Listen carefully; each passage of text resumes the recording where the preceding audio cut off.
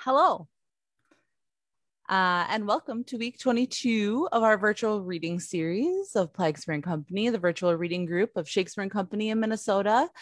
This week, we are bringing the heat with Shakespeare's Antony and Cleopatra, and it's cast by our very own artistic director, George M. Ressler. It's a story of love, passion, death, snakes.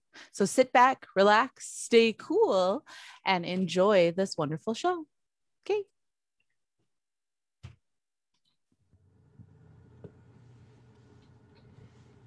Nay, but this dotage of our generals o'erflows the measure. Those his goodly eyes that o'er the files and musters of the war have glowed like plated Mars, now bend, now turn, the office and devotion of their view upon a tawny front. His captain's heart, which in the scuffles of great fights hath burst the buckles on his breast, reneges all temper, and has become the bellows and the fan to cool a gypsy's lust. Look where they come. Take but good note, and you shall see in him the triple pillar of the world transformed into a strumpet's fool. Behold and see. If it be love indeed, tell me how much. There's beggary in the love that can be reckoned. I'll set a bourne how far to be beloved. Then must thou needs find out new heaven, new earth. News, my good lord, from Rome. Grates me the sum. Nay, hear them, Antony. Fulvia perchance is angry, or who knows if the scarce beaten Caesar have not sent his powerful mandate to you. Do this or this, take in that kingdom, and enfranchise that, perform it, or else we damn thee. How, my love? Perchance, nay, and most like, you must not stay here longer. Your dismission is come from Caesar. Therefore, hear it, Antony. Where's Fulvia's process? Caesar's? I would say both. Call in the messengers. As I am Egypt's queen, thou blushest, Antony, and that blood of thine is Caesar's homager, else so thy cheek pays shame when shrill-tongued Fulvia scolds. The messengers! Let Rome and Tiber melt, and the wide arch of the ranged empire fall. Here is my space. Kingdoms are clay. Our dungy earth alike feeds beast as man. The nobleness of life is to do thus, when such a mutual pair and such a twain can do it, in which I bind on pain of punishment the world to weet we stand up peerless. Excellent falsehood. Oh. Why did he marry Fulvia and not love her? I'll seem the fool I am not. Antony will be himself. Stirred by Cleopatra now for the love of love and her soft hours. Let's not confound the time with conference harsh. There's not a minute of our lives should stretch without some pleasure now. What sport tonight? Hear the ambassadors. Fie, wrangling queen, whom everything becomes, to chide, to laugh, to weep, whose every passion fully strives to make itself in thee fair and admired. No messenger but thine, and all alone. Tonight we'll wander through the streets and note the qualities of the people. Come, my queen. Last night you did desire it. Speak not to us. Is Caesar with Antonius prized so slight?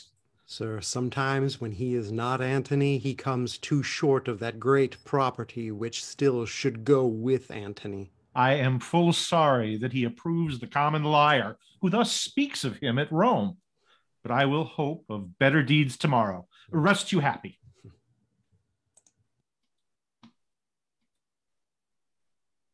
Lord Alexis, sweet Alexis, most anything Alexis, almost most absolute Alexis. Where's the soothsayer that you praised so to the queen? Oh, that I knew this husband, which you say must change his horns with garlands. Soothsayer, your will? Is this the man? Is you, sir, that knows things? In nature's infinite book of secrecy, a little I can read. Show him your hand. Bring in the banquet quickly. Wine enough, Cleopatra's health to drink. Good sir, give me good fortune. I make not, but foresee. Oh, pray then, foresee me one. You shall be yet far fairer than you are. Oh, he means in flesh? No, you shall paint when you are old. Oh, wrinkles forbid. Vex not his presence. Be attentive. You shall be more beloving than beloved. I had rather heat my liver with drinking. Nay, hear him. Good now, some excellent fortune. Let me be married to 3 kings in a forenoon and widow them all. Let me have a child at 50, to whom Herod of Jewry may do homage. Find me to marry me with Octavius Caesar and companion me with my mistress. You shall outlive the lady whom you serve. Excellent. I love long life better than figs. You have seen and proved a fairer former fortune than that which is to approach. Then belikes my children shall have no names. Prithee, how many boys and wenches must I have? If every of your wishes had a womb, and fertile every wish, 1,000,000. Out, fool. I forgive thee for a witch. Oh, you think none but your sheets are privy to your wishes. Oh, now come. Tell Iris hers. Oh, we'll know all our fortunes. Mine and most of our fortunes tonight shall be drunk to bed. There's a palm presages chastity, if nothing else. E'en as the overflowing Nilus presageth famine. Go, you wild bedfellow, you cannot soothsay. Nay, if an oily palm be not a fruitful prognostication, I cannot scratch mine ear. Prithee, tell her but a worky day fortune. Your fortunes are alike. But how? Well, but how? Give me particulars. I have said. Well, I am not an inch of fortune better than she. Well, if you were but an inch of fortune better than I, where would I choose it? Well, not my husband's nose. Or worser thoughts heavens mend. Alexis, come, his fortune. Let him marry a woman that cannot go, sweet Isis, I beseech thee, and let her die too, and give him a worse, and let worse follow worse, till the worst of all follow him laughing to his grave. He fooled a cuckold. Good Isis, hear me this prayer, though thou deny me a matter of more weight. Good Isis, I beseech thee. Oh, amen, dear goddess. Hear that prayer of the people. For as it is heartbreaking to see a handsome man loose-wived, so it is a deadly sorrow to behold a foul knave uncuckolded. Therefore, dear Isis, keep decorum and fortune him accordingly. Amen. Lo now, if it lay in their hands to make me a cuckold, they would make themselves whores, but they'd do it. Hush! Here comes Antony. Not he, the queen. Saw you, my lord? No, lady. Was he not here? No, madam. He was disposed to mirth, but on the sudden a Roman thought hath struck him. Enobarbus, madam, seek him and bring him hither. Where's Alexis? Here, at your service. My lord approaches. We will not look upon him. Go with us. Fulvia, thy wife first came into the field. Against my brother Lucius. Aye, but soon that war had end, and all the time state made friends of them, jointing their forces against Caesar, whose better issue in the war from Italy upon the first encounter drave them. Well, what worst? The nature of bad news infects the teller. When it concerns the fool or coward. On, things that are past are done with me. 'Tis thus, who tells me true, though in his tale lie death, I hear him as he flattered. This is stiff news, hath with his Parthian force extended Asia from Euphrates, his conquering banner shook from Syria to Lydia to Ionia, whilst... Antony, thou wouldst say. Oh, my lord. Speak to me home. Mince not the general tongue. Name Cleopatra as she is called in Rome. Rail thou in Fulvia's phrase, and taunt my faults with such full license as both truth and malice have power to utter. Well, then we bring forth weeds when our quick winds lie still, and our ills told us as our earring. Fare thee well a while. At your noble pleasure. From Sicyon, how the news? Speak there. There's a man of the man from Sicyon. Is there such an one? He stays upon your will. Let him appear. These strong Egyptian fetters I must break or lose myself in dotage. Fulvia, thy wife, is dead. Where died she? In Sicyon. Her length of sickness with what else more serious importeth thee to know this bears. Forbear me. There's a great spirit gone. Thus did I desire it. What our contempts doth often hurl from us, we wish at ours again. The present pleasure by revolution lowering does become the opposite of itself. She's good, being gone. The hand could pluck her back that shoved her on. I must from this enchanting queen break off. 10,000 harms more than the ills I know my idleness doth hatch.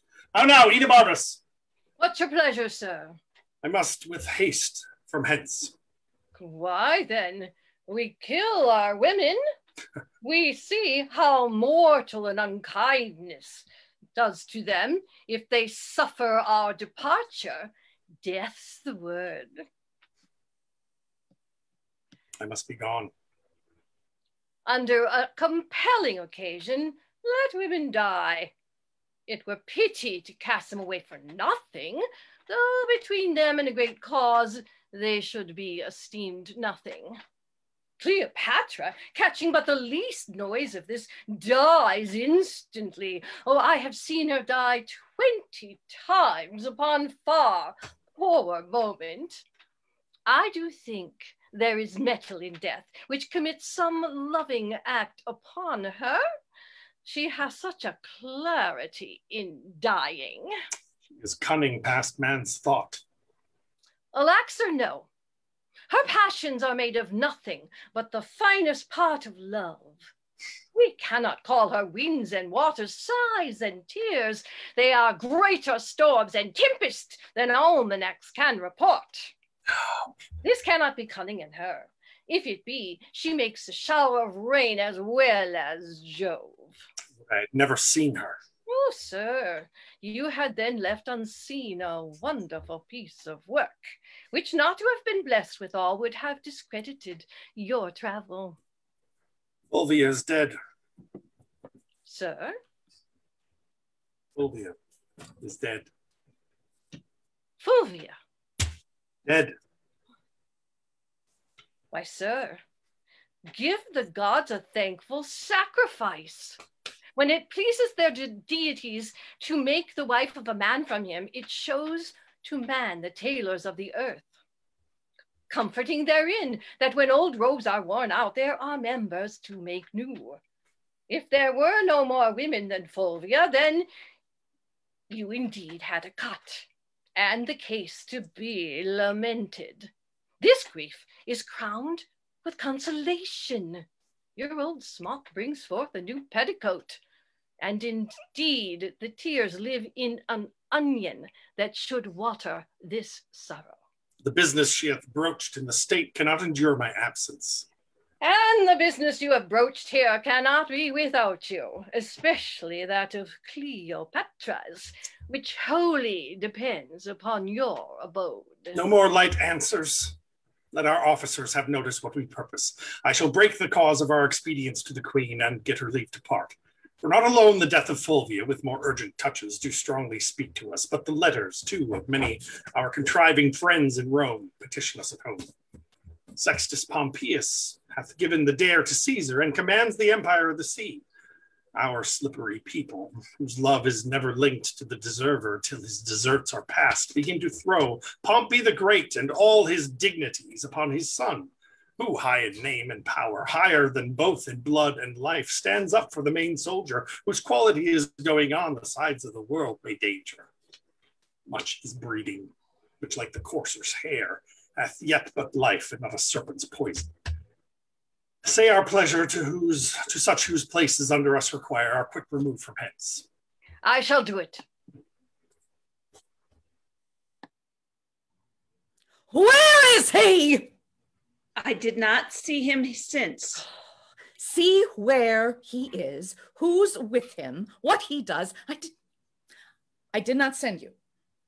If you find him sad, say I am dancing. If in mirth, report that I am sudden sick. Quick and return. Madam, methinks if you did love him dearly, you do not hold the method to enforce the like from him. What should I do? I do not. In each thing, give him way, cross him in nothing. Thou teachest like a fool the way to lose him. Tempt him not so too far. I wish forbear. In time we hate that which we often fear. But here comes Antony. Oh, I am sick and sullen. I am sorry to give breathing to my purpose. Oh, help me away, dear Charmian. I shall fall. Oh, it cannot be thus long. The sides of nature will not sustain it. Now, my dearest queen. Pray you stand farther from me. What's the matter? Oh, I know by that same eye there's some good news. What says the married woman? You may go. Would she had never given you leave to come. Oh, let her not say 'tis I keep you here. I have no power upon you. Hers you are. The gods best know. Oh, never was there a queen so mightily betrayed. Yet at the first I saw the treasons planted. Cleopatra. Why should I think? You can be mine, and true, though you in swearing shake the throned gods, who have been false with to Fulvia. Oh, riotous madness to be entangled with those mouth-made vows which break themselves in swearing. Most sweet queen. Oh, nay, pray you seek no color for your going, but bid farewell and go. When you sued staying, then was the time for words. No going then. Eternity was in your lips and eyes. Bliss in our brows bent. None of our parts so poor, but was a race of heaven. They are so still, or thou, the greatest soldier of the world, art turned the greatest liar. How now, lady? Oh, I would I had thy inches. Thou shouldst know there were a heart in Egypt. Hear me, queen. The strong necessity of time commands our services a while, but my full heart remains in use with you. Our Italy shines o'er with civil swords. Sextus Pompeius makes his approaches to the port of Rome. Equality of two domestic powers breeds scrupulous faction. The hated, grown to strength, are newly grown to love.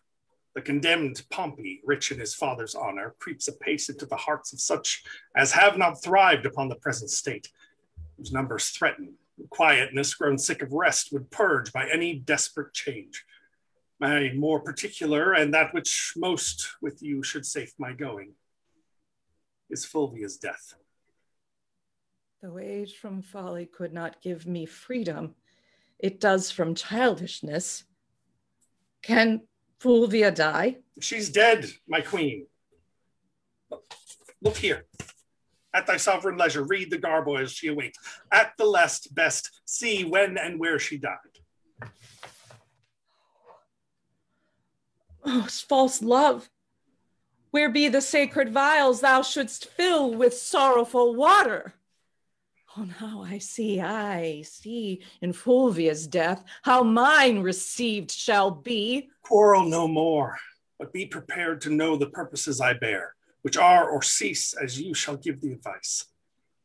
By the fire that quickens Nihilus' slime, I go from hence, thy soldier, servant, making peace or war as thou affects. Oh God, my lay Charmian, come, but let it be. I am quickly ill and well, so Antony loves. My precious queen, forbear and give true evidence to his love, which stands an honorable trial. So Fulvia told me. I prithee turn aside and weep for her. Thou bid adieu to me, and say the tears belong to Egypt. Good now, play one scene of excellent dissembling, and let it look like perfect honor. You'll heat my blood no more. You can do better yet, but this is meetly. Now by my sword. And target! Oh, still he mends. But this is not the best. Look, prithee, Charmian, how this Herculean Roman does become the carriage of his chafe. I'll leave you, lady. Courteous lord, one word. Sir, you and I must part. But that's not it. Sir, you and I have loved, but there's not it. That you know well. Something it is I would... Oh, my oblivion is a very Antony, and I am all forgotten. But that your royalty holds idleness, your subject, I should take you for idleness itself. Oh, 'tis sweating labor to bear such idleness so near the heart as Cleopatra this. But sir, forgive me, since my becomings kill me when they do not. I you well to you. Your honor calls you hence, therefore be deaf to my unpitied folly, and all the gods go with you. Upon your sword sit laurel victory, and smooth success be strewed before your feet. Let us go. Come. Our separation so abides and flies that thou residing here goes yet with me, and I, hence fleeting here, remain with thee. Away!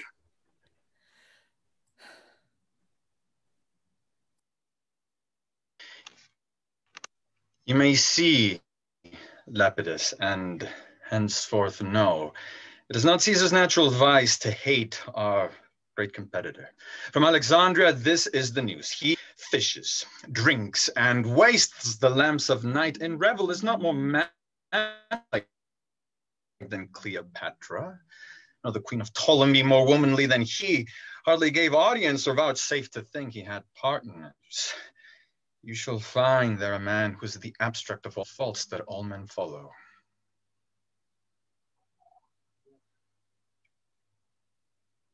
I cannot hear thee, Lepidus. I must not think there are evils now that darken all his goodness. His faults in him seem as the spots of heaven, more fiery by night's blackness, hereditary rather than purchased. That what he cannot change, that what he chooses. You are too indulgent. Let's grant it is not amiss to tumble on the bed of Ptolemy, to give a kingdom for a mirth, to sit and keep the turn of tippling with a slave, to reel the streets at noon and stand the buffet with knaves that smells of sweat. Say, this becomes him, as his composure must be rare indeed, whom these things cannot blemish. Yet must Antony no way excuse his foils when we do bear so great weight in his lightness. If he feel this vacancy with his voluptuousness, full surfeits and dryness of his bones, call on him for it. But confound such time that drums him from his sport and speaks as loud as his own state and ours, 'tis to be chid, as we rate boys who, being mature in knowledge, pawn their experience to their present pleasure, and so rebel the judgment. Here's more news. Thy biddings have been done, and every hour, most noble Caesar, shalt thou have report how 'tis abroad. Pompey is strong at sea, and it appears he is beloved of those that only have feared Caesar. To the ports the discontents repair, and men's reports give him much wronged.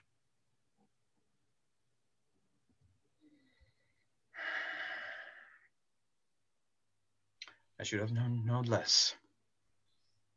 It hath been taught, as from the primal state, that he which is was wished until he were, and the ebbed man near love till near worth love. Come, dear, by being lacked, this common body, like to a vagabond flying upon the stream, goes to and back, lacking the bearing tide to rot itself with motion. Caesar, I bring thee word. Menecrates and Menas, famous pirates, make the sea serve them, which they ear and wound with keels of every kind. Many hot inroads they make in Italy. The borders maritime lack blood to think on it, and flush youth revolt. No vessel can peep forth, but 'tis as soon taken as seen, for Pompey's name strikes more than could his war resisted. Antony, leave thy lascivious wassels when thou once was beaten from Modena, where thou slewest Hirtius and Pansa, consuls at thy heel that famine flow, thou foughtst against, though daintily brought up with patience more than savages could suffer. Didst drink the stale of horses and the gilded puddle which beasts would cough at. Thy palate when did deign the roughest berry on the rudest hedge, yea, like the stag when snow the pasture sheets, the barks of trees thou browsed on the Alps. It is reported thou didst eat strange flesh, which some did die to look on, and all this it wounds thine honor that I speak it now, was born so like a soldier that thy cheeks so much as lanked not. 'Tis pity of him. Let his shames quickly drive him to Rome. 'Tis time we twain did show ourselves in the field, and to that end assemble we immediately council. Pompey thrives in our idleness. Tomorrow, Caesar, I shall be furnished to inform you rightly by what sea and land I can able to front this present time. To which encounter it is my business too. Farewell. Farewell, my lord. What you shall know meantime of stirs abroad, I shall beseech you, sir, to let me be partaker. Doubt not, sir. I knew it for my bond.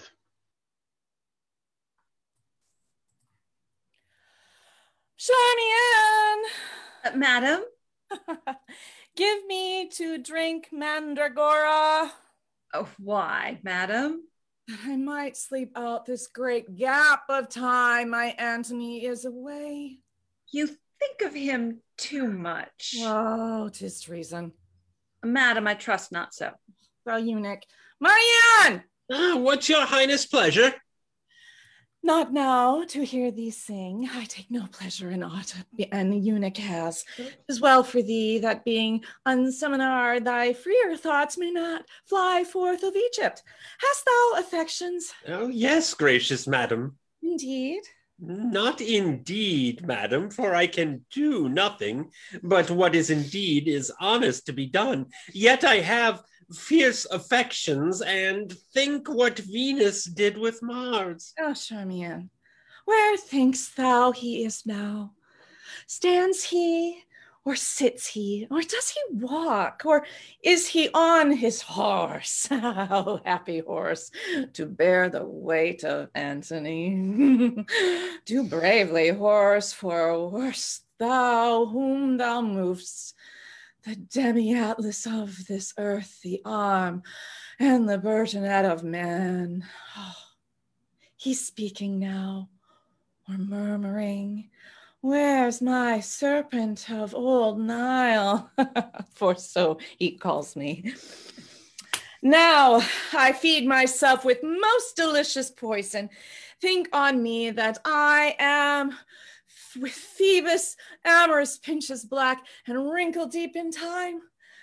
Broad-fronted Caesar, when thou wast here above the ground, I was a morsel for a monarch, and great Pompey would stand and make his eyes grow in my brow. There would be he anchor his aspect and die with looking on his life. The sovereign of Egypt, hail. How much unlike art thou, Mark Antony, yet coming from him that great medicine hath with his taint gilded thee. How goes it with my brave Mark Antony? Last thing he did, dear queen, he kissed, the last of many doubled kisses, this orient pearl. He speech sticks in my heart. My ear must pluck it thence. Good friends, quoth he, say the firm Roman to great Egypt sends this treasure of an oyster, at whose foot, to mend the petty present, I will piece her opulent throne with kingdoms. All the East say thou shalt call her mistress. So he nodded, and soberly did mount an armed gaunt steed, who neighed so high, and what I would have spoke was beastly dumbed by him. What, was he sad or merry? Like to the time of the year, between the extremes of hot and cold, he was not sad nor merry. Oh, well-divided disposition. Note him, good Charmian. 'Tis the man, but note him. He was not sad, for he would shine on those that make their looks by his. He was not merry, which seemed to tell them his remembrance lay in Egypt with his joy.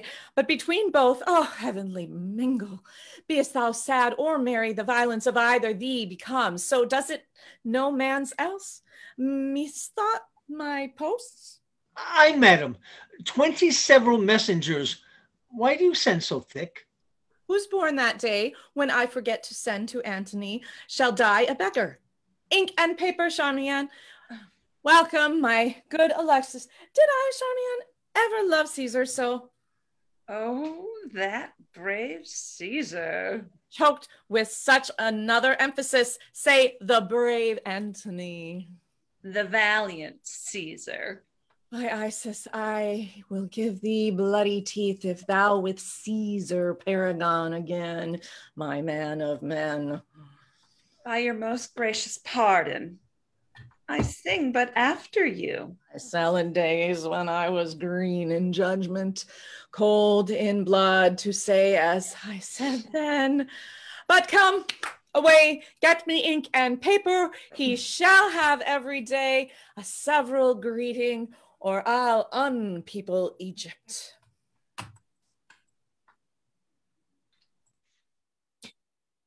If the great gods be just, they shall assist the deeds of justice men. Know, worthy Pompey, that what they do delay, they not deny. Whiles we are suitors to their throne, decays the thing we sue for. We, ignorant of ourselves, make up often our own harms, which the wise powers deny us for our good. So find we profit by losing our prayers. I shall do well. The people love me, and the sea is mine. My powers are crescent, and my auguring hope says it will come to the full. Mark Antony in Egypt sits at dinner, and will make no wars without doors. Caesar gets money where he loses hearts. Lepidus flatters both. Of both is flattered, but he neither loves nor either cares for him. Caesar and Lepidus are in the field. A mighty strength they carry. Where have you this? 'Tis false. From Silius, sir. He dreams. I know they are in Rome together, looking for Antony. But all the charms of love, salt Cleopatra, soften they wan lip. Let witchcraft join with beauty, lust with both. Tie up the libertine in a field of feast. Keep his brain fuming. Epicurean cooks sharpen with cloyless sauce his appetite, that sleep and feeding may prorogue his honor, even till a leathed dullness. How now, Varius?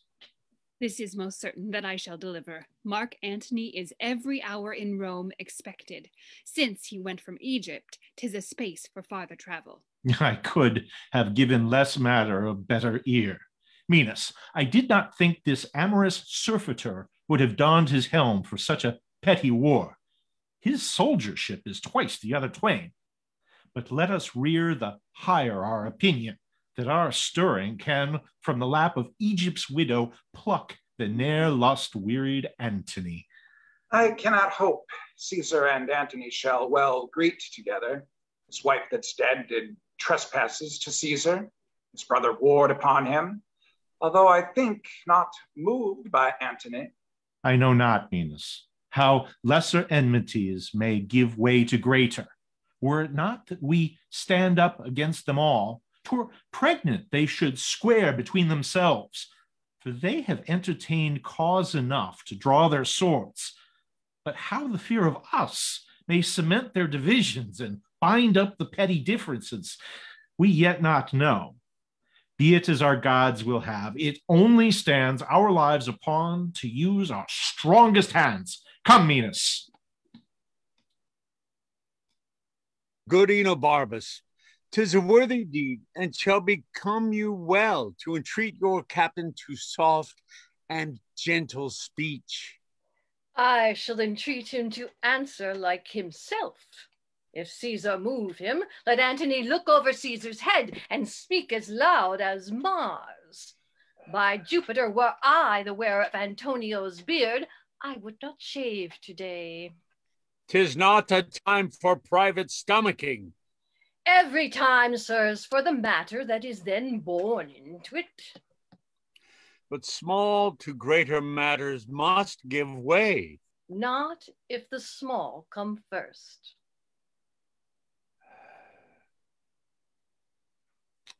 Your speech is passion, but pray you stir no embers up. Here comes the noble Antony. And yonder Caesar. If we compose well here to Parthia, hark, Thidias. I do not know, Maecenas. Ask Agrippa. Noble friends, that which combined us was most great, and let not a leaner action rend us. What's amiss, may it be gently heard. When we debate our trivial difference loud, we do commit murder and healing wounds. Then, noble partners, the rather for I earnestly beseech, touch you the sourest points with sweetest terms, nor curseness grow to the matter. 'Tis spoken well. Were we before our armies and to fight, I should do thus. Welcome to Rome. Thank you. Sit. Sit, sir. Nay, then. I learn you take things ill which are not so, or being concern you not. I must be laughed at, if or for nothing or a little. I should say myself offended, and with you chiefly of the world more laughed at, that I should once name you derogatively, when to sound your name it not concerned me. My being in Egypt, Caesar, what was to you? No more than my residing here at Rome might be to you in Egypt. Yet if you there did practice on my state, your in Egypt might be my question. How intend you? Practiced? You may be pleased to catch at mine intent by what did here befall me. Your wife and brother made wars upon me, and their contestation was theme for you. You were the word of war. You do mistake your business. My brother never did urge me in his act. I did inquire it, and have my learning from some true reports that drew their swords with you. Did he not rather discredit my authority with yours, and make the wars alike against my stomach, having alike your cause? Of this, my letters before did satisfy you. If you'll patch a quarrel, as matter whole you have to make it with, it must not be with this. You praise yourself by laying defects of judgment to me, but you patched up your excuses. No, not so, not so. I know you could not lack. I'm certain on't. Very necessity of this thought that I, your partner in this cause against which he fought, could not with graceful eyes attend those wars which fronted mine own peace. As for my wife, I would you had her spirit in such another. The third of the world is yours, which with a snaffle you may pace easy, but not such a wife. Would we all had such wives, that the men might go to war with the women. So much uncurbable her garboils, Caesar, made out of her impatience, which not wanted shrewdness of policy too. I, grieving grant, did you too much disquiet. For that you must but say, I could not help it.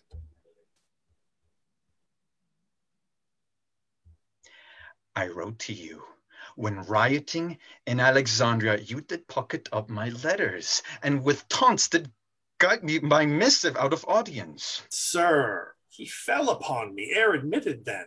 3 kings I had newly feasted, and did want of what was in the morning, but next day I told him of myself, which was as much as to have asked him pardon. Let this fellow be nothing of our strife, if we contend. Out of our question wipe him. You have broken the article of your oath, which you shall never have tongue to charge me with. Soft, Caesar. No, Lepidus, let him speak. The honor is sacred which he talks on now, supposing that I lacked it. But on, Caesar, the article of my oath. To lend me arms and aid when I required them, the which you both denied. Neglected, rather. And then when poisoned hours had bound me up from mine own knowledge, as nearly as I may, I'll play the penitent to you. But mine honesty shall not make poor my greatness, nor my power work without it.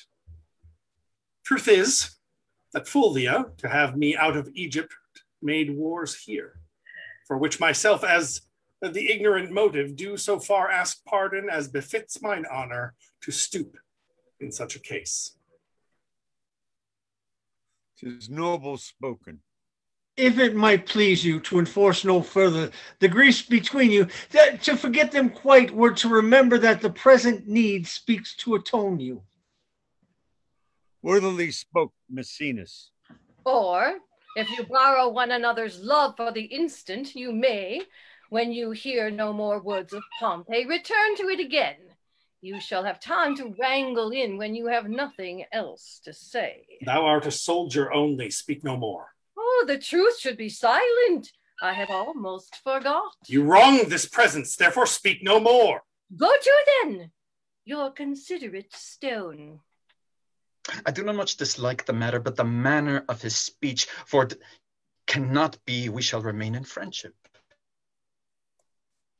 Our conditions so differing in their acts, yet if I knew what hoop should hold us staunch from edge to edge of the world, I would pursue it. Give me leave, Caesar. Speak, Agrippa. Thou hast a sister by the mother's side, admired Octavia. Great Mark Antony is now a widower. Say not so, Agrippa. If Cleopatra heard you, your reproof were well deserved of rashness. I am not married, Caesar. Let me hear Agrippa further speak. To hold you in perpetual amity, to make you brothers, and to knit your hearts with an unslipping knot, take Antony Octavia to his wife, whose beauty claims no worse a husband than the best of men, whose virtue and whose general graces speak that which none else can utter.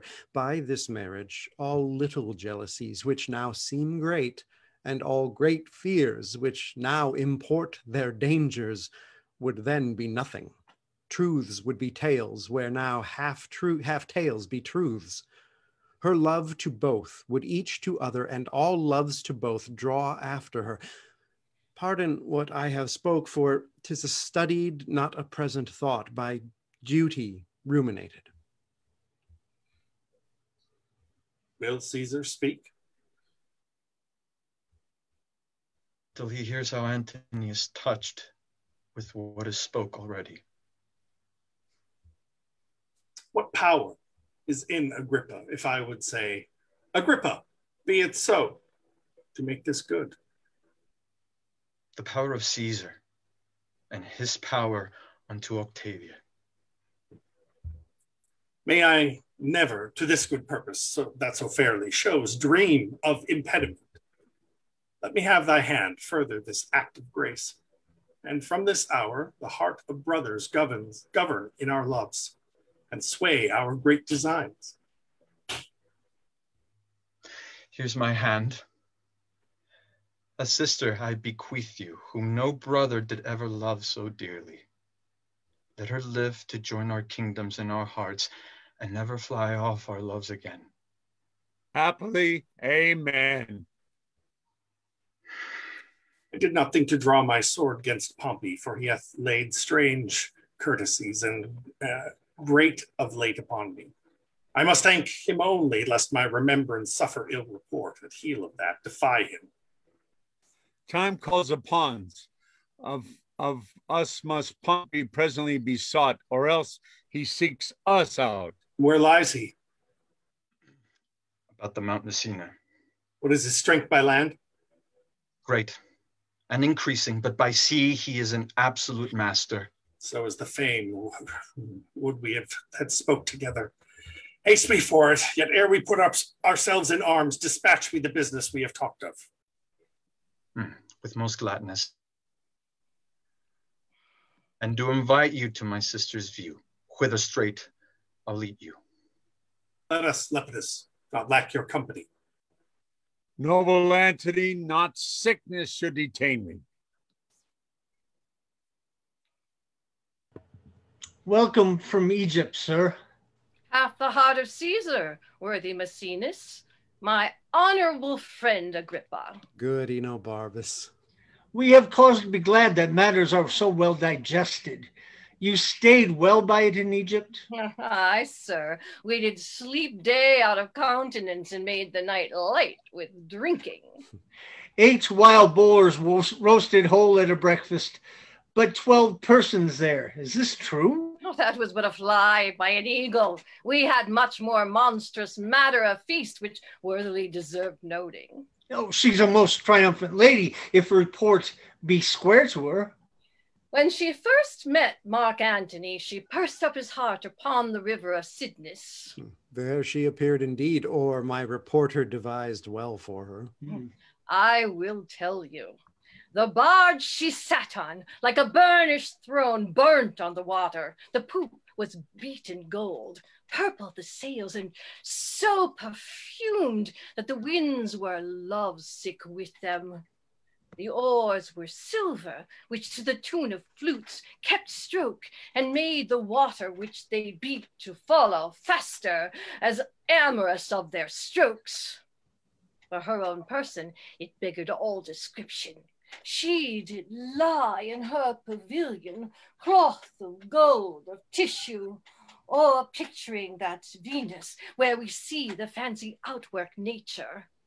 On each side stood pretty dimpled boys, like smiling cupids, with diverse colored fans, whose wind did seem to blow the delicate cheeks, which they did cool, and what they undid, did. Rare for Antony.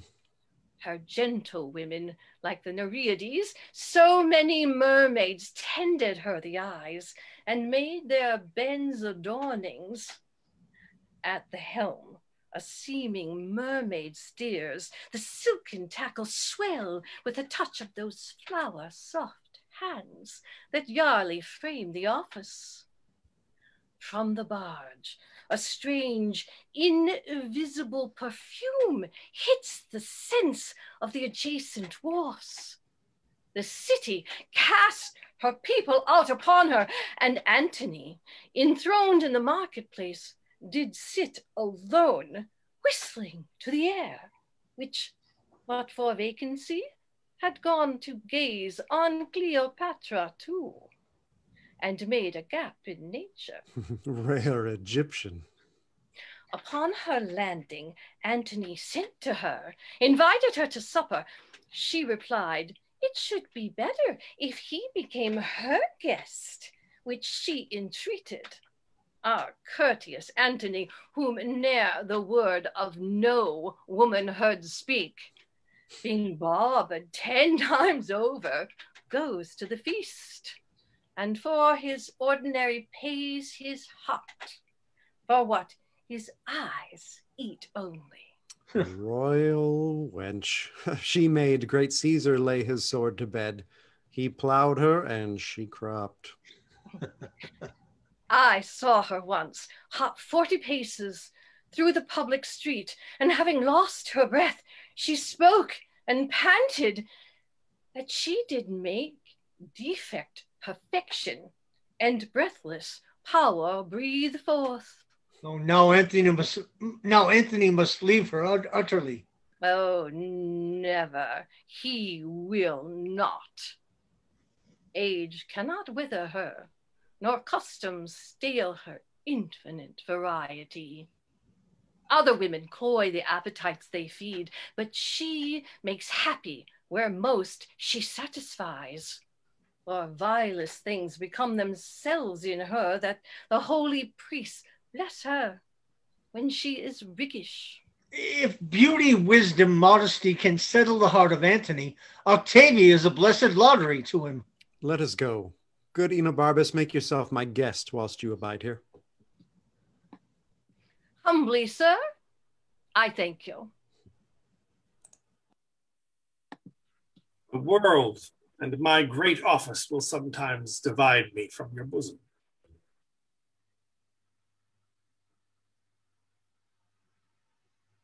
Good my lord.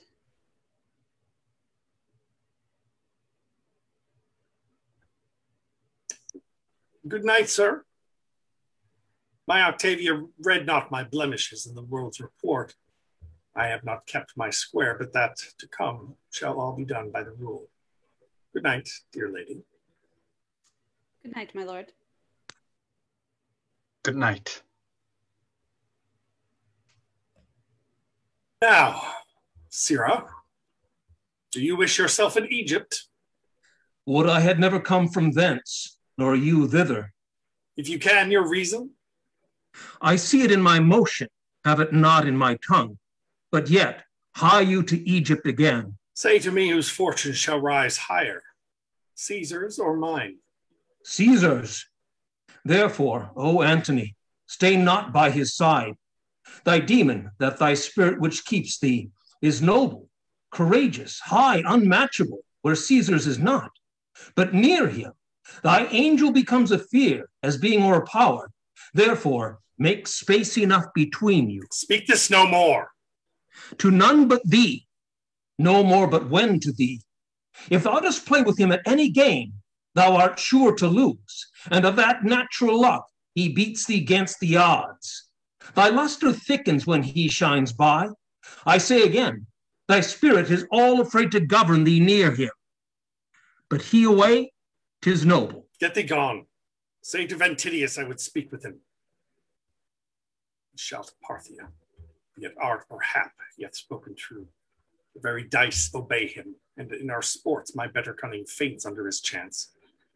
If we draw lots, he speeds, his cocks to win, and the battle still of mine when it is all to naught. And his quails ever beat mine, and hooped at odds. I will to Egypt, though I make this marriage for my peace. In the east my pleasure lies. Oh, come, Thidias, you must to Parthia. Your commission's ready. Follow me, and received. Trouble yourselves no further. Pray you hasten your generals after. Sir, Mark Antony will even but kiss Octavia and will follow. Till I shall see you in your soldier's dress, which will become you both. Farewell.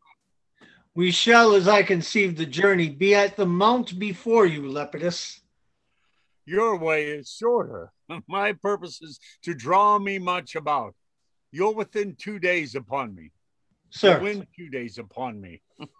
Sir. Good success. Farewell.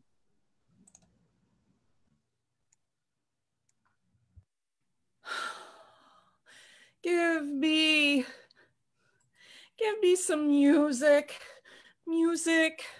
moody food of us that trade in love. The music, how? Oh, let it alone. Let's to billiards. Come, Charmian. My arm is sore. Let's play with Mardian. As well a woman with an eunuch played as with a woman. Come, you'll play with me, sir. As well as I can. And when goodwill is showed that come too short, the actor may plead pardon. I'll none now. Give me mine angle, will do the river. There, my music playing far off, I will betray tawny fin fishes. My bended hook shall pierce their slimy jaws, and as I draw them up, I'll think every one an Antony and say, aha, you are caught. 'Twas merry when you wagered on your angling, when your diver did hang a saltfish on his hook, which he with fervency drew up. That time, oh, times, I laughed him out of patience, and that night I laughed him into patience. And next morn, ere the 9th hour, I drunk him to his bed, then put my tires and mantles on him, whilst I wore his sword Philippine. Oh, from Italy, ram thou thy fruitful tidings in mine ears that long time hath been barren. Madam, Antonius dead? If thou say so, villain, if thou sayest thy mistress, but well and free, if thou so yield him, there is gold, and here my bluest veins to kiss a hand that kings have lipped and trembled kissing. First, madam, he is well. Oh, why then, there's more gold. But Sarah, mark, we use to say the dead are well. Bring it to that, the gold, I grieve thee, will I melt and pour down thy ill-uttering throat. Good madam, hear me. Well, good too, I will.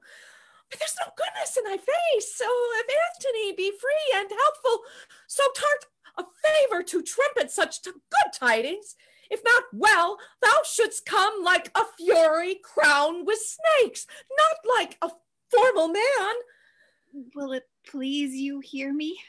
I have a mind to strike the air thou speak'st. Yet if thou say Antony lives, 'tis well, or friends with Caesar, or not captive to him, I'll set thee in a shower of gold and hail rich pearls upon thee. Well, madam, he's well. Well said. And friends with Caesar. Thou art an honest man. Caesar and he are greater friends than ever. Make thee a fortune from me. But yet, madam, I do not like but yet. It does allay the good precedents. Fie upon but yet. Oh, but yet is as a jailer to bring forth some monstrous malefactor. Prithee, friend, pour out the pack of matter to mine ear, the good and bad together. He's friends with Caesar, in a state of health, thou sayest, and thou sayest free. Free, madam?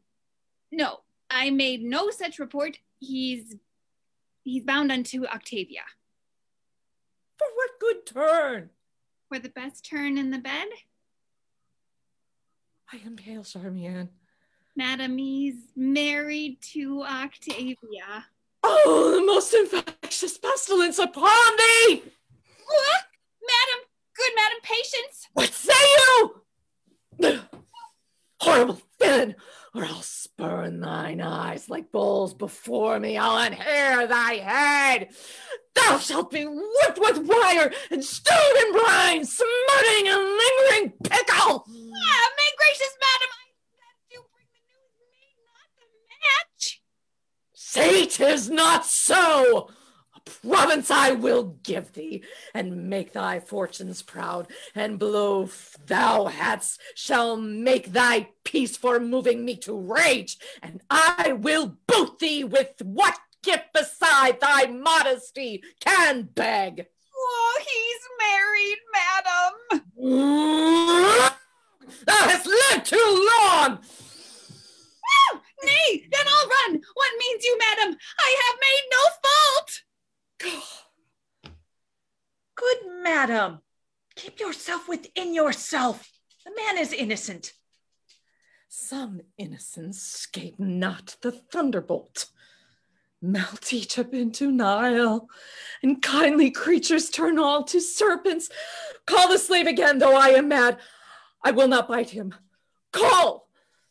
He is afeared to come. I will not hurt him. These hands do lack nobility, that they strike a meaner than myself, since I myself have given myself the cause. Come hither, sir! Though it be honest, it is never good to bring bad news. Give to a gracious message a host of tongues, but let ill tidings tell themselves when they be felt. I have done my duty. Is he married? Can I hate thee worser than I do, if thou again say yes? He's married, madam. Oh, the gods confound thee. Dost thou hold thee here there still? Should I lie, madam? Oh, I would thou didst. So half my Egypt were submerged and made a cistern for scalded snakes. Go get thee hence. Hadst thou Narcissus in thy face, to me thou wouldst appear most ugly. Is he married? Oh, I crave your highness pardon. Is he married? Take no offense that I would not offend you. To punish me for what you make me do seems much unequal. He's married to Octavia.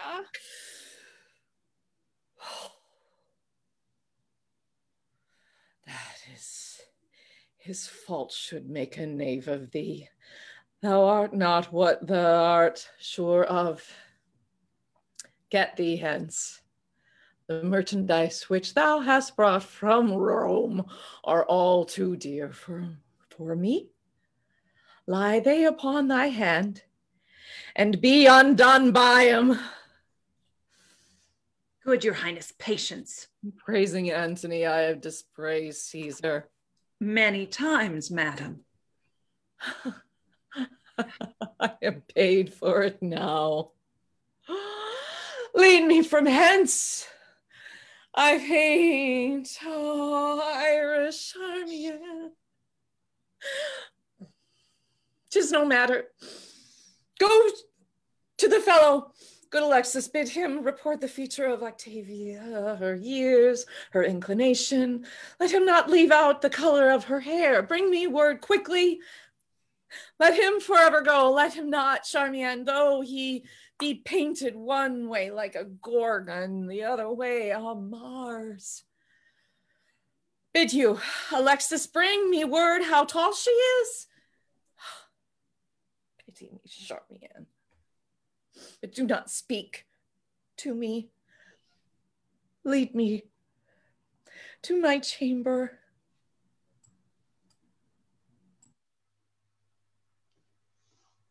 Your hostages I have, so have you mine, and we shall talk before we fight.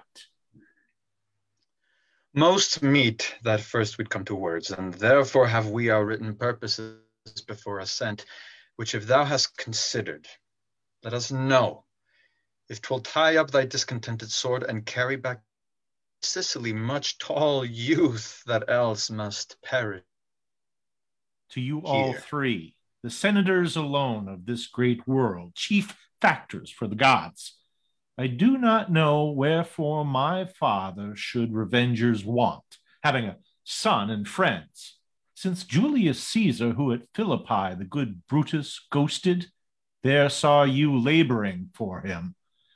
What was it that moved pale Cassius to conspire, and what made all honored, honest Roman Brutus with the armed rest, courtiers of beauteous freedom, to drench the Capitol, but that they would have one man but a man?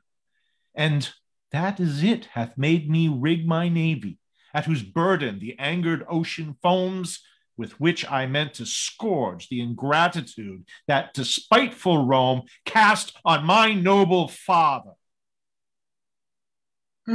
Take your time. Thou canst not fear us, Pompey, with thy sails. We'll speak with thee at sea. At land, thou knowest how much we do o'ercount thee. At land, indeed, thou dost o'ercount me of my father's house. But since the cuckoo builds not for himself, remain in it as thou mayest. Be pleased to tell us, for this is from the present, how you take the offers we have sent you. There's the point. Which do not be entreated to, but weigh what is worth embraced. And what may follow? To try a larger fortune. You have made offer of Sicily, Sardinia, and I must rid all the sea of pirates. Then to send measures of wheat to Rome. This agreed upon, to part with unhacked edges and bear back our targes undinted. That's our offer. Know then, I came before you here, a man prepared to take this offer. But Mark Antony put me to some impatience. Though I lose the praise of telling it, you must know when Caesar and your brother were at blows, your mother came to Sicily and did find her welcome friendly. I have heard it, Pompey, and am well studied for a liberal thanks, which I do owe you. Let me have your hand. I did not think, sir, to have met you here. The beds in the east are soft, and thanks to you that called me timelier than my purpose hither, for I have gained by it. Since I saw you last, there's a change upon you. Well, I know not what Count's harsh fortune casts upon my face, but in my bosom shall she never come to make my heart her vassal. Well met here. I hope so, Lepidus. Thus we are agreed. I crave our composition may be written and sealed between us. That's next to do. We'll feast each other ere we part, and let's draw lots who shall begin. That will I, Pompey. Oh, no, Antony, take the lots, but first or last, your fine Egyptian cookery shall have the fame. I have heard that Julius Caesar grew fat with feasting there. You have heard much? I have fair meanings, sir. And fair words to them. Then so much have I heard. And I have heard Apollodorus carry... No more of that, he did so. What, I pray you? A certain queen to Caesar in a mattress. I know thee now. How farest thou, soldier?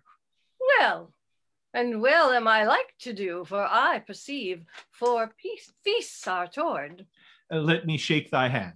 I never hated thee. I have seen thee fight when I have envied thy behavior. Sir, I never loved you much, but I have praised ye when ye have well deserved 10 times as much. And I have, as I have said you did. Enjoy thy plainness. It nothing ill becomes thee. Aboard my galley, I invite you all. Will you lead, lords? Show us the way. Show us the way. Come. The way. Thy father Pompey would ne'er had made this treaty. You have known, sir.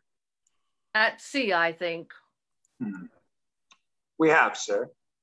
You have done well by water. And you by land.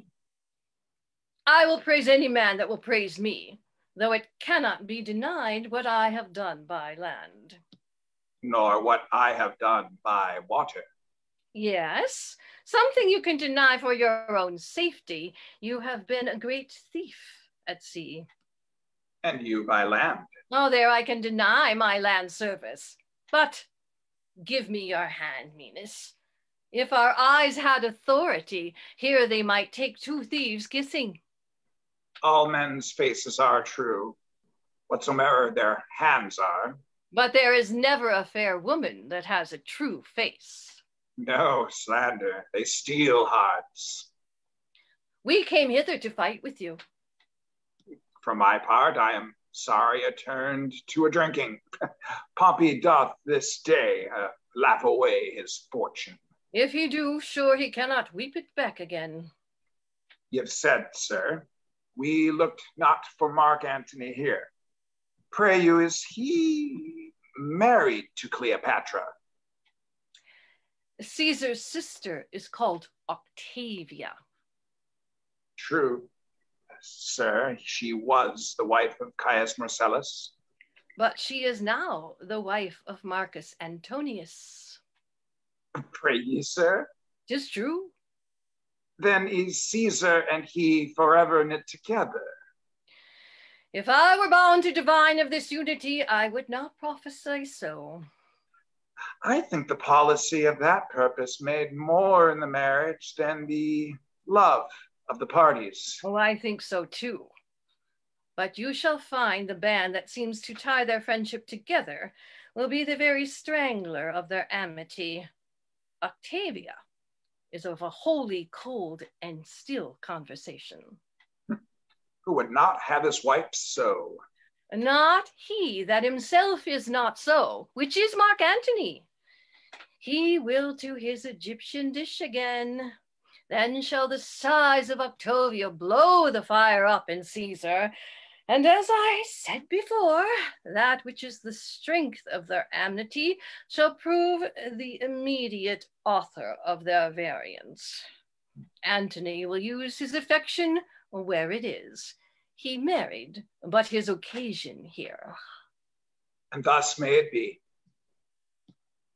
Come, sir, will you aboard? I have a health for you. I shall take it, sir. We have used our throats in Egypt.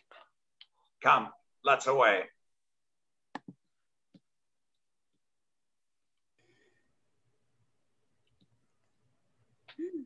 Here they'll be, man. Some of their plants are ill-rooted already. The least wind of the world will blow them down. Lepidus is high-colored. They have made him drink alms drink. And as they pinched one another by the disposition, he cries out, "No more!" reconciles them to his entreaty and himself to the drink. But it raises the greater war between him and his discretion. Why, this is to have a name and in great men's fellowship. I had as liver reed that will do me no service as a partisan. I could not heave. To be called into a huge sphere and not be seen to move in it are the holes where eyes should be, which pitifully disaster the cheeks. Yeah. Thus do they, sir. They take the flow of the Nile by certain scales of the pyramid. They know by the height, the lowness, or the mean, if dearth or poison follow. The higher Nilus swells, the more it promises. As it ebbs, the seedsman upon the slime and ooze scatters his grain, and shortly comes to harvest. You have strange serpents there. Aye, Lepidus. Your serpent of Egypt is bred now of your mind by the operation of your son. So is your crocodile. They are so. Sit and some wine. A health to Lepidus.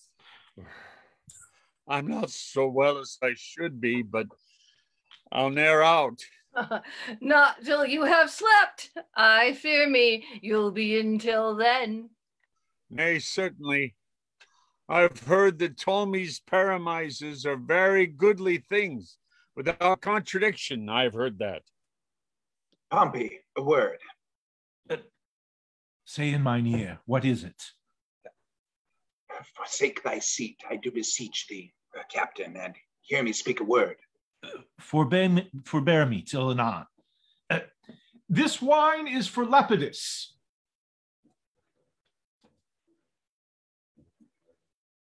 What manner of thing is your crocodile? Well, it is shaped, sir, like itself, and it is as broad as it hath breadth. It is just so high as it is, and moves with its own organs. It lives by that which nourisheth it, and the elements, once out of it, it transmigrates. What color is it of? Of its own color, too. The strange serpent. 'Tis so. Oh, and the tears of it are wet. Will this description satisfy him? With the health that Pompey gives him, else he's a very epicure. So, Pompey, Let's talk over here. Go hang, sir. Tell me what. Away, do as I bid you. Where is this cup I called for? If for the sake of merit thou wilt hear me, rise from thy stool. I think thou art mad. The matter? I have ever held my cup off to thy fortunes. Thou hast served me with much faith. What else to say? Be jolly, lords. These quicksands, Lepidus, keep off them, for you sink. Wilt thou be lord of all the world? Sayest thou? Wilt thou be lord of the whole world? That's twice. How should that be? But entertain it. And though thou think me poor, I am the man will give thee all the world. Hast thou drunk well? No, Pompey. I have kept me from the cup. Thou art, if thou darest be, the earthly Jove. Whatever the ocean pales or sky eclipse is thine, if thou wilt have it. Show me which way. These 3 world shares, these competitors are in thy vessel. Let me cut the cable, and when we are put off, fall to their throats. All there is thine. This thou shouldst have done, and not have spoken on it. In me 'tis villainy, in thee had been good service.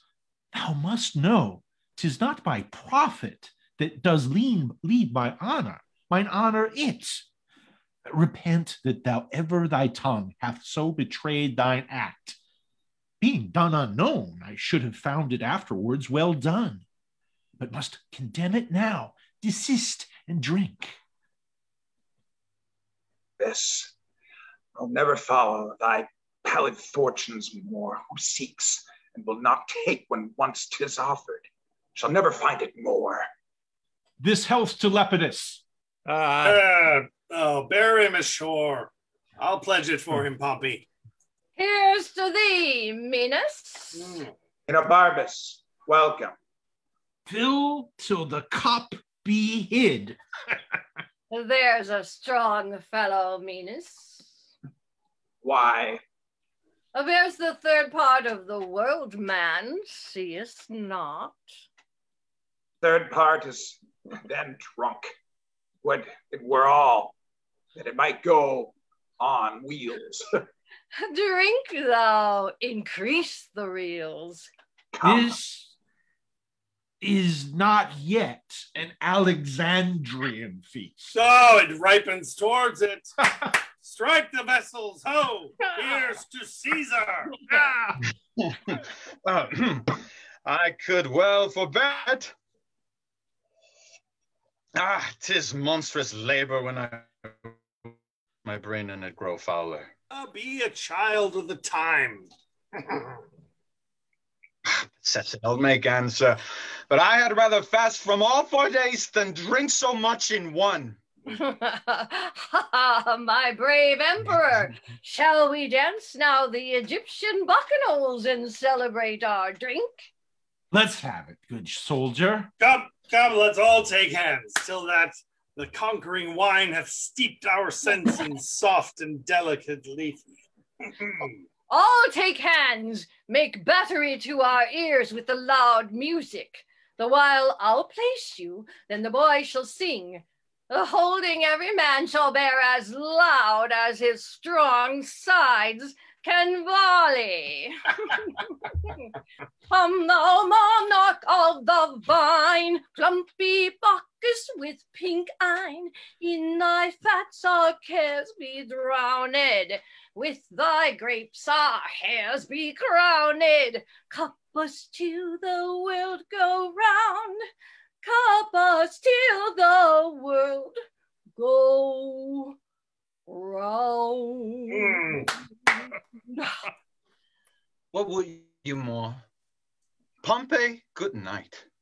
Good brother, let me request you off. Graver business frowns at this levity. Gentle lords, let's part. You see we have burnt our cheeks.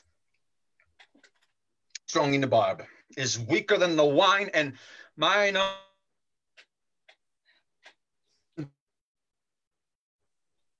tongue splits what it speaks. Hurts. Good night, Antony. Your hand. I'll try you on the shore. And shall, sir. Give us your hand. Antony, you have my father's house. But what? We are friends. Come down into the boats. Oh, take heed you fall not. Menas, I'll not on shore. No, to my cabin. These drums, these trumpets, flutes, what? Like Neptune here, we bid a loud farewell to these great fellows. Sound and be hanged, sound out. Who says, there's my cap. Oh, noble captain, come. Now, darting Parthia, art thou struck, and now pleased fortune does of Marcus Crassus' death make me revenger. Bear the king's son's body before our army. Thy Pacorus Orides plays for this, Marcus Crassus. Noble Ventidius, whilst yet with Parthian blood thy sword is warm, the fugitive Parthians follow. Spur through Media, Mesopotamia, and the shelters whither the routed fly.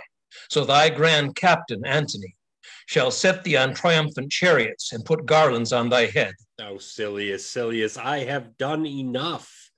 A lower place, note well, may make too great an act. For learn this, Silius, better to leave undone than by our deed acquire too high a fame when him we serves away. Caesar and Antony have ever won more in their officer than person. Socius, one of my place in Syria, his lieutenant, for quick accumulation of renown, which he achieved by the minute, lost his favor. Who does in the wars more than his captain can, becomes his captain's captain, and ambition, the soldier's virtue, rather makes choice of loss than gain which darkens him.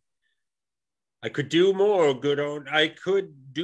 to do Antonius good, but 'twould offend him, and in his offense should make my performance perish. Thou hast, Ventidius, that without the which a soldier in his sword grants scarce distinction. Thou wilt write to Antony? I'll humbly signify what in his name that magical word of war we have effected. How with his banners and his well-played ranks, the ne'er-beaten horse of Parthia we shall have jaded out of the field. Where is he now? He purposeth to Athens, whither, with what haste the weight we must convey with all's will permit, we shall appear before him. On there, pass along. What, are the brothers parted? They have dispatched with Pompey, he is gone. The other three are sealing. Octavia weeps to part from Rome. Caesar is sad, and Lepidus, since Pompey's feast, as Menas says, is troubled with the green sickness. 'Tis a noble Lepidus. A very fine one. Oh, how he loves Caesar. Nay, but how dearly he adores Mark Antony. Caesar? Why, he's the Jupiter of men. What's Antony? The god of Jupiter. Spake you of Caesar? How the nonpareil? Antony, thou Arabian bird. Would you praise Caesar? Say Caesar, go no further. Indeed, he plied them both with excellent praises. But he loves Caesar best, yet he loves Antony. Who hearts, tongues, figures, scribes, bards, poets, cannot think, speak, cast, write, sing, number, who? His love to Antony. But as for Caesar, kneel down, and wonder. Both he loves. They are his shards, and he their beetles so. This is to horse. Adieu, noble Agrippa. Good fortune, worthy soldier, and farewell. No further, sir. You take from me a great part of myself. Use me well to end. Sister, prove such a wife as my thoughts make thee, and as my farthest band shall pass on thy approve.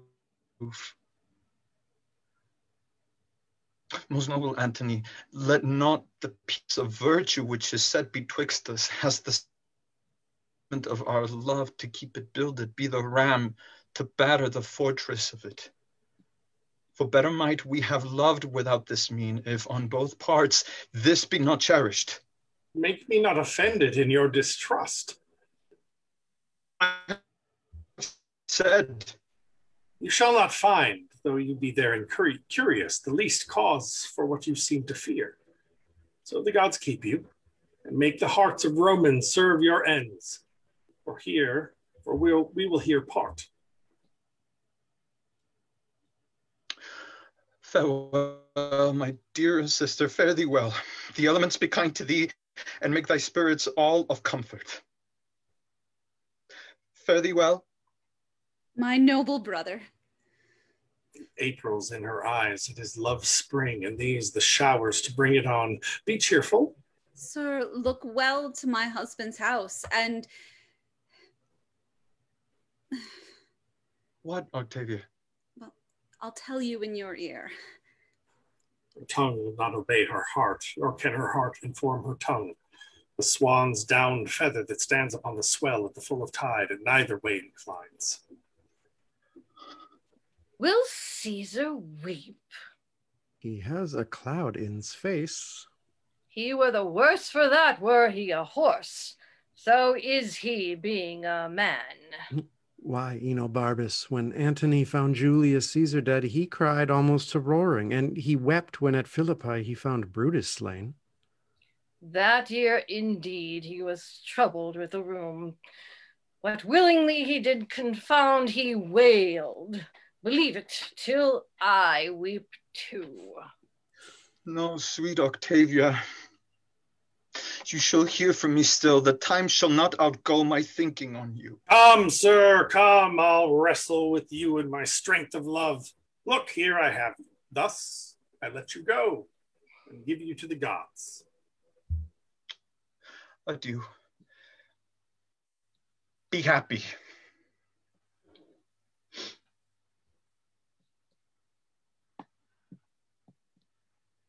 Let all the numbers of the stars give light to thy fair way. Farewell. Farewell. Farewell.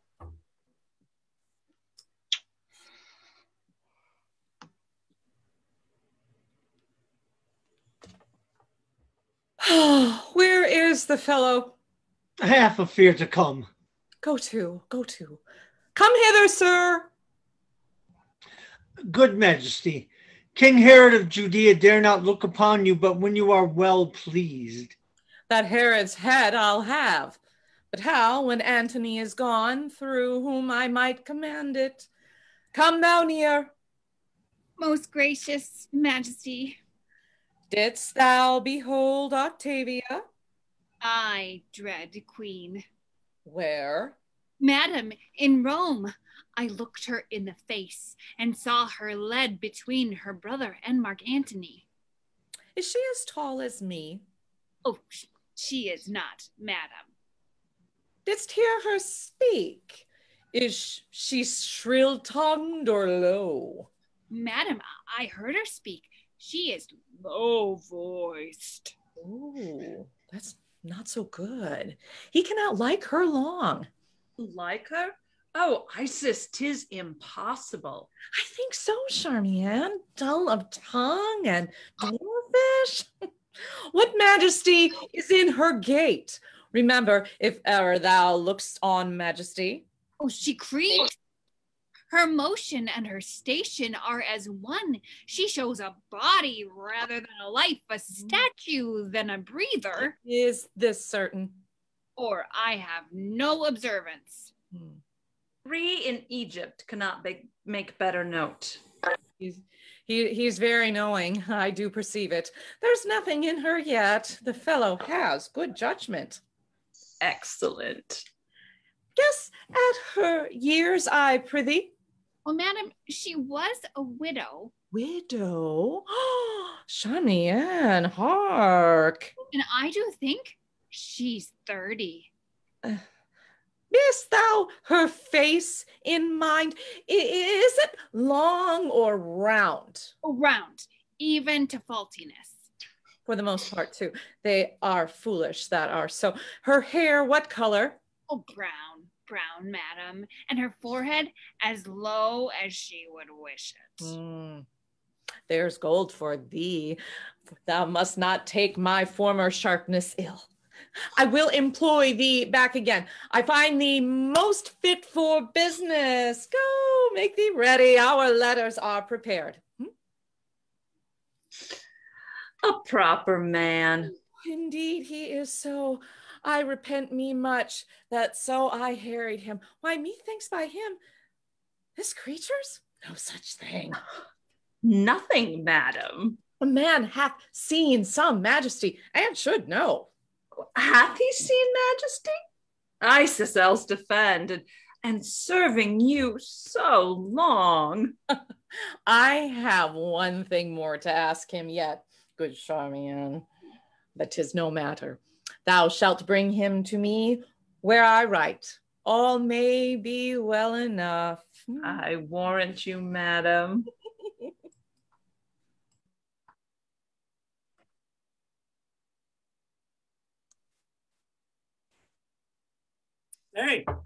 Nay, Octavian. Not only that were excusable that, and thousands more of semblable import.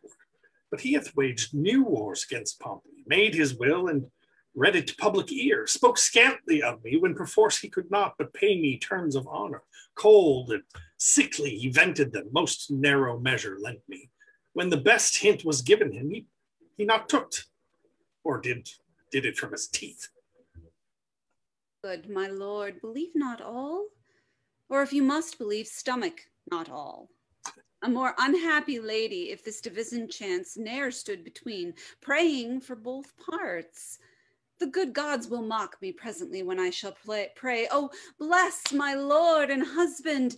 Undo that prayer by crying out as loud, oh, bless my brother. Husband win, brother prays and destroys the prayer. No midway twixt these extremes at all. Gentle Octavia, let your best love draw to that point which seeks best to preserve it. If I lose mine honor, I lose myself. Better I were not yours than yours so branchless. But as you requested, yourself shall go betweens. The meantime, lady, I'll raise the preparation of a war shall stain your brother. Make your soonest haste, so your desires are yours. Thanks to my lord. The Jove of power make me most weak your reconciler. Wars twixt you twain would be as if the world should cleave and that slain men should solder up the rift. When it appears to you where this begins, turn your displeasure that way, for our faults can never be so equal that your love can equally move with them. Provide your going, choose your own company, and command what cost your heart has mind to. How now, friend Eros? There's strange news come, sir.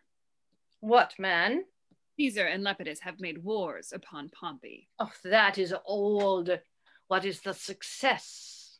Caesar, having made use of him in the wars against Pompey, presently denied him rivalry, would not let him partake in the glory of the action, and not resting here, accuses him of letters he had formerly wrote to Pompey. Upon his own appeal, seizes him. So the poor third is up, till death enlarge his confine. Then, world, thou hast a pair of chaps no more, and throw between them all the food thou hast. They'll grind the one the other. Where's Antony? He's walking in the garden, thus, and spurns the rush that lies before him, cries, "Fool, Lepidus," and threats the throat of that his officer that murdered Pompey. Our great navy's rigged. For Italy and Caesar. More, Domitius, my lord desires you presently. My news I might have told hereafter. 'Twill be naught, but let it be. Bring me to Antony. Come, sir.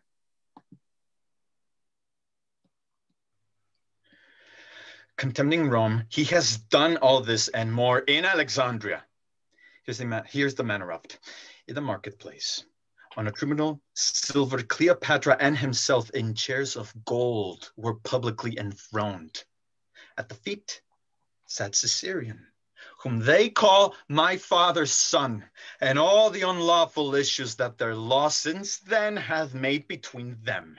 Unto her he gave the establishment of Egypt, made her of Lower Syria, Cyprus, Lydia, absolute queen. This in the public eye? The common showplace where they exercise. His sons, he there proclaimed the kings of kings. Great Media, Parthia, and Armenia, he gave to Alexander, to Ptolemy. He assigned Syria, Cilicia, Phoenicia. She, in the abildments of the goddess Isis, that day appeared and oft before gave audience, as 'tis reported so. Well, let Rome be thus informed. Who, queasy with his insolence already, will their good thoughts call from him? The people knows it, and have now received his accusations. Who does he accuse? Caesar. And that having in Sicily Sextus Pompeius spoiled, we had not rated him his part of the isle. Then does he say he lent me some shipping unrestored. Lastly, he frets that Lepidus of the triumvirate should be deposed, and being that we detain all his revenue. Sir, this should be answered. 'Tis done already, and the messenger gone. I have told him Lepidus was grown too cruel, that he his high authority abused, and did deserve his change. For what I have conquered, I grant him part. But then, in his Armenia and other of his conquered kingdoms, I demand the like. He'll never yield to that. Nor must not then be yielded to in this. Hail, Caesar, and my lord, hail, most dear Caesar. That ever I should call thee castaway. Oh, you have not called me so, nor have you cause. Why have you stolen upon us thus?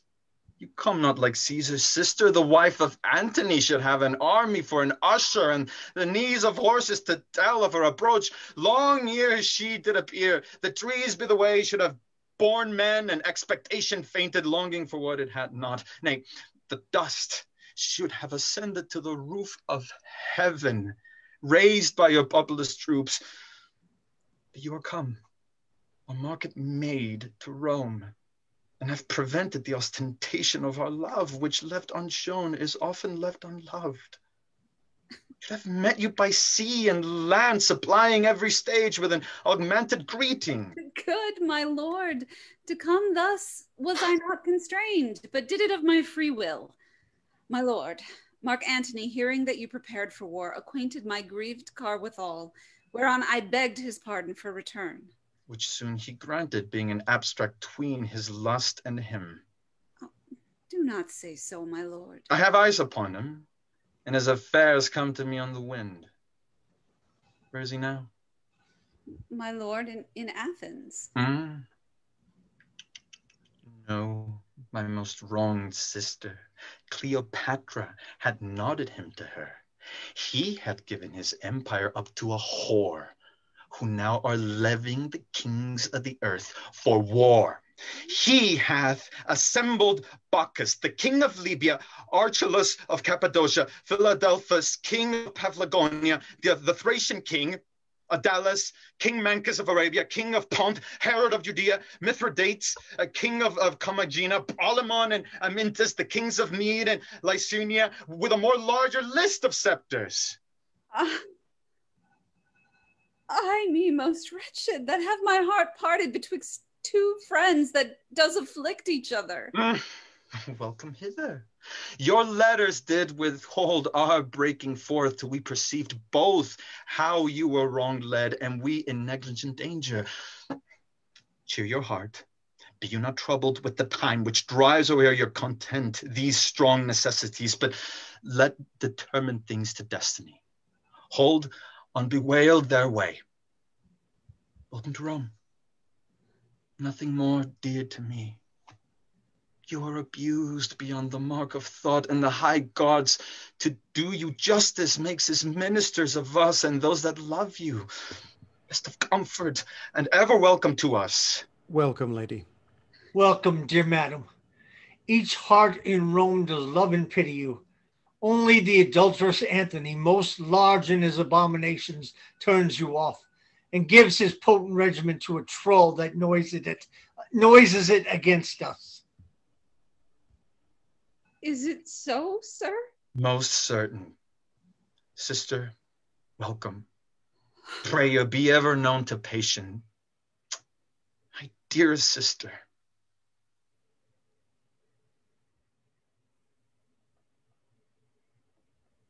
I will be even with thee, doubt it not.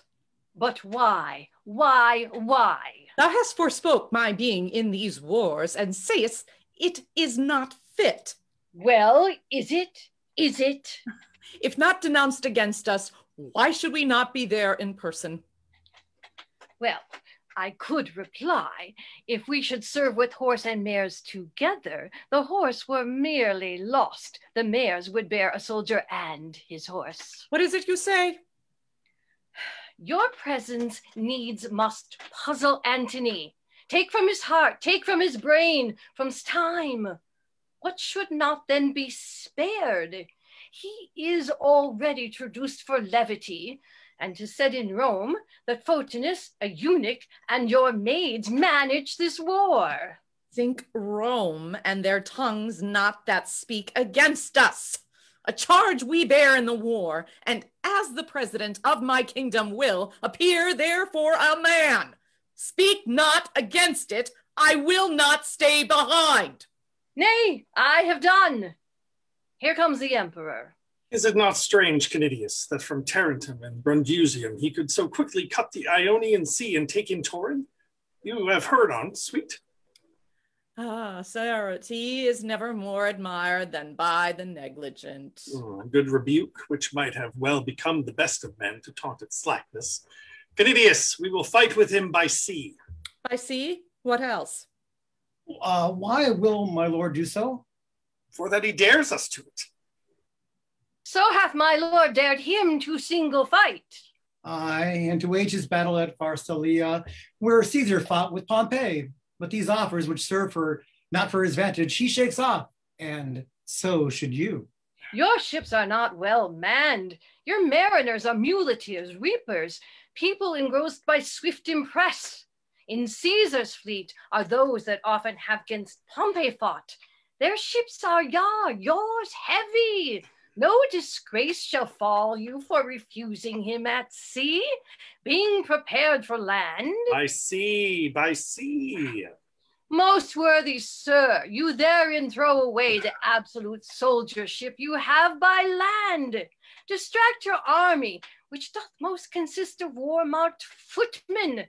Leave unexecuted your own renowned knowledge. Quite forgo the way which promises assurance, and give up yourself merely to chance and hazard from firm security. I'll fight at sea. I have 60 sails. Caesar, none better. Our overplus of shipping we will burn, and with the rest full man from the head of Actium, beat the approaching Caesar. But if we fail, we can then do it at land. My business? The news is true, my lord. He is described. Caesar has taken Taurine. Can he be there in person? 'Tis impossible. Strange that his power should be. Canidius, our 19 legions thou shalt hold by land, and our 12,000 horse will to our ship. Away, my Thetis. How now, worthy soldier? Noble emperor, do not fight by sea. Trust not to rotten planks. Do you misdoubt this sword and my wounds? Let the Egyptians and the Phoenicians go a-ducking. We have us conquered standing on the earth, fighting foot to foot. Well, away. By Hercules, I think I am in the right. Soldier, thou art. But his whole action grows not in the power on it, so our leaders led, and we are women's men. You keep by land the legions and the horse whole, do you not? Marcus Octavius, Marcus Thidias, Publicola, and Callias are for sea, but we keep whole by land. The speed of Caesar's carries beyond belief. While he was yet in Rome, his power went out in such distractions as beguiled all spies. Who's his lieutenant? Hear you? They say one Taurus. Well, I know the man. The emperor calls Candidius. With news the times with labor and throws forth each minute some. Taurus? My lord. Strike not by land, keep whole, provoke not battle till we have done at sea. Do not exceed the prescript of this scroll, our fortune lies upon this jump. That we are squadrons on yon side of hill, in eye of Caesar's battle, from which place we may the number of ships behold, and so proceed accordingly.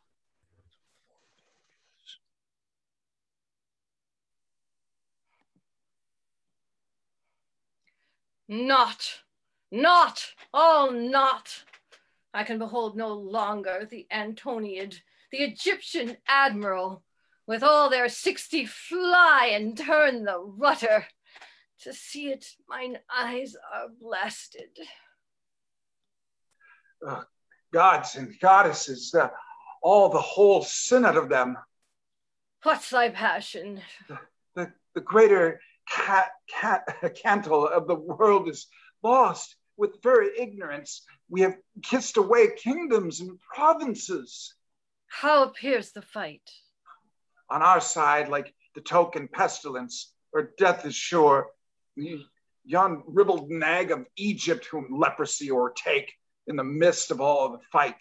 When vantage like a pair of twins appeared, both at the same, or rather ours the elder, the breeze upon her like a cow in June, hoists sails and flies. That I beheld.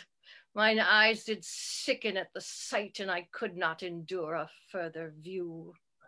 She once being aloof to the noble ruin of her magic, Antony claps on his sea wing and like a doting mallard, leaving the fight in height, flies after her.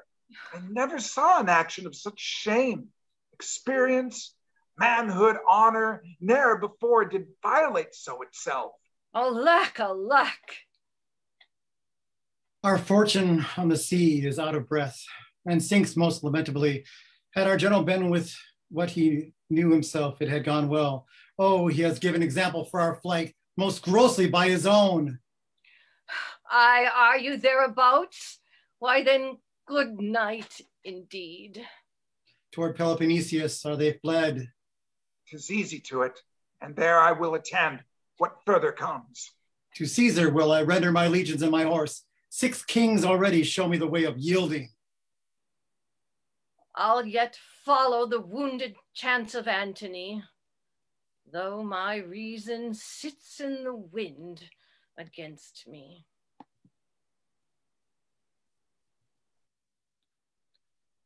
Hark, the land bids me tread no more upon't. It is a shame to bear me. Friends, come hither. It's so lated in the world that I have lost my way forever. I have a ship laden with gold. Take that, divide it, fly, and make your peace with Caesar. Fly, not we. I have fled myself and have instructed cowards to run and show their shoulders. Friends, be gone. I have myself resolved upon a course which has no need of you. Be gone. My treasure's in the harbor. Take it. I followed that. I blush to look upon. My very hairs do mutiny. For the white reprove the brown for rashness, and they them for fear and doting. Friends, be gone. You shall have letters from me to some friends that will sweep your way for you. Pray you, look not sad, or make replies of lothness. Take the hint which my despair proclaims. Let that be left which leaves itself to the seaside straightway. I will possess you of that ship and treasure. Leave me, I pray, a little for you now. Nay, Do so, for I indeed have lost command. Therefore I pray you, I'll see you by and by. Nay, gentle madam, to him, comfort him. Do, most dear queen. Do? Why? What else? Let me sit down. Oh, Juno. No, no, no, no! See you here, sir. Fie! Madam! Madam, oh good empress. Sir! Yes, my lord, yes. He at Philippi kept his sword e'en like a dancer, while I struck the lean and wrinkled Cassius, and 'twas I the mad Brutus ended. He alone dealt on in lieutenantry, and no practice had in the brave squares for war. Yet now, no matter. I'll stand by. The queen, my lord, the queen. Go to him, madam, speak to him. He's unqualited with very shame. Well then, sustain me. Oh. Most noble sir, arise. The queen approaches.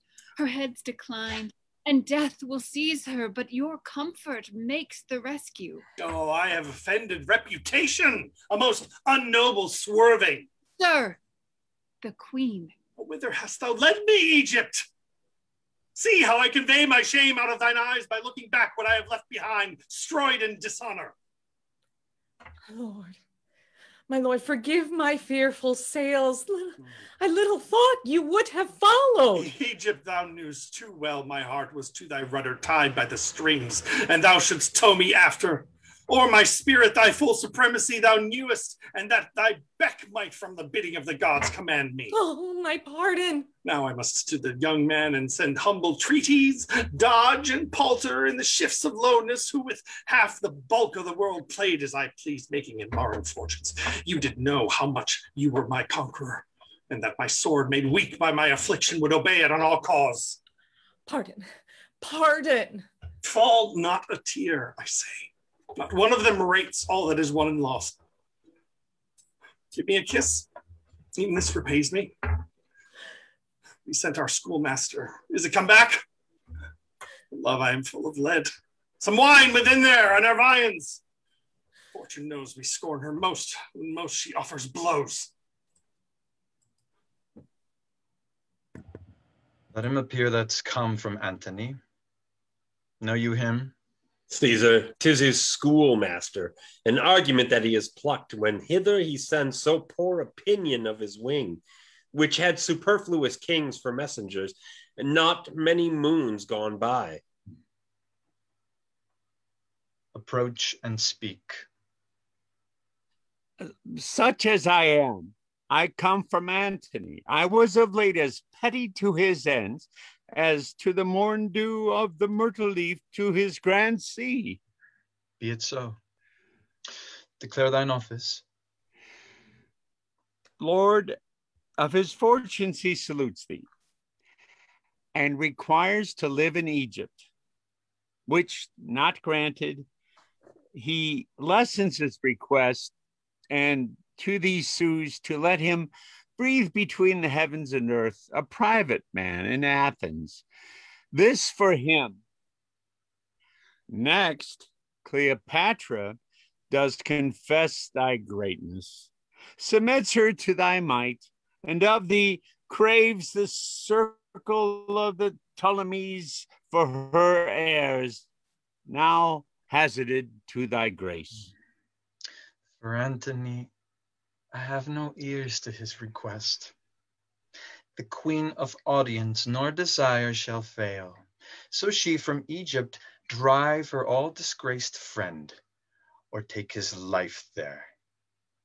This, if she perform, she shall not sue unheard. So to them both. Fortune pursue thee. Bring them through the bands.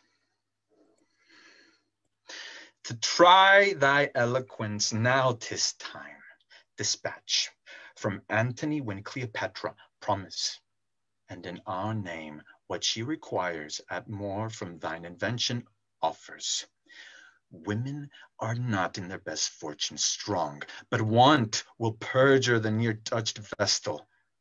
Try thy cunning, Thidias, make thine own edict for thy pains, which we will answer as a law. Caesar, I go. Observe how Antony becomes his flaw, and what thou thinkst his very action speaks in every power that moves. Caesar, I shall.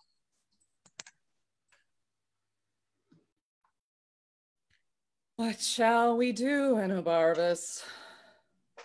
Think and die. Is Antony or we in fault for this? Antony only. That would make his will lord of his reason. What though you fled from that great face of war, whose several ranges frighted each other? Why should he follow? The itch of his affection should not them have nicked his captainship?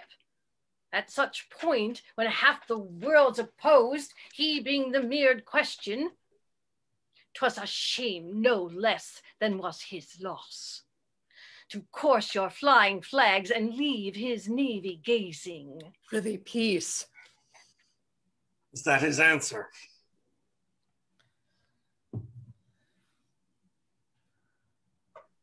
Queen shall then have courtesy, so she will yield us all up. Let her know it. To the boy Caesar send this grizzled head, and he will fill thy wishes to the brim with principalities. That head, my lord. To him again, tell him he wears the rose of youth upon him, from which the world should note something particular. His coin, ships, legions, maybe a coward's, whose ministers would prevail under the service of a child as soon as the command of Caesar. I dare him, therefore, to lay his gay comparisons apart, and answer me, declined, sword against sword, ourselves alone. I'll write it. Follow me.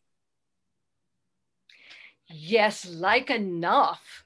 High-battled Caesar will unstate his happiness and be staged to the show against a sworder. I see men's judgments are a parcel of their fortunes, and things outward do draw the inward quality after them, to suffer all alike.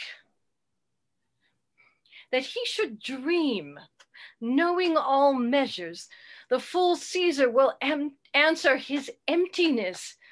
Caesar, thou hast subdued his judgment too. A messenger from Caesar. What? No more ceremony? See, my women, against the blown rose may they stop their nose that yield unto the buds.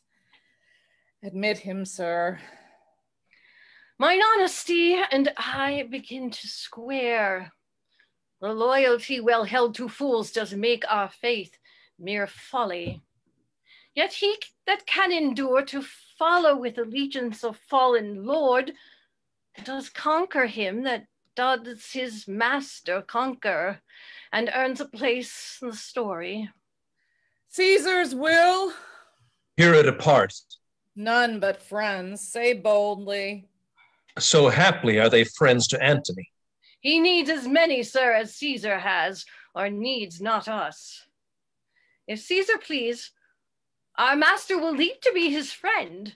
For us, you know, whose he is, we are, and that is Caesar's. So, thus then, thou most renowned, Caesar entreats not to consider in what case thou standst further than he is Caesar. Go on, right royal. He knows that you embrace not Antony as you did love, but as you feared him. Oh. The scars upon your honor, therefore, he does pity, as constrained blemishes, not as deserved. He is a god and knows what is most right. My honor was not yielded, but conquered merely. To be sure of that, I shall ask Antony. Sir, sir, thou art so leaky that we must leave thee to thy sinking, for thy dearest quit thee. Shall I say to Caesar what you require of him? For he partly begs to be desired to give. It much would please him that of his fortunes you should make a staff to lean upon, but it would warm his spirits to hear from me you had left Antony and put yourself under his shroud, the universal landlord. What's your name? My name is Thidias. Most kind messenger, say to great Caesar this in deputation.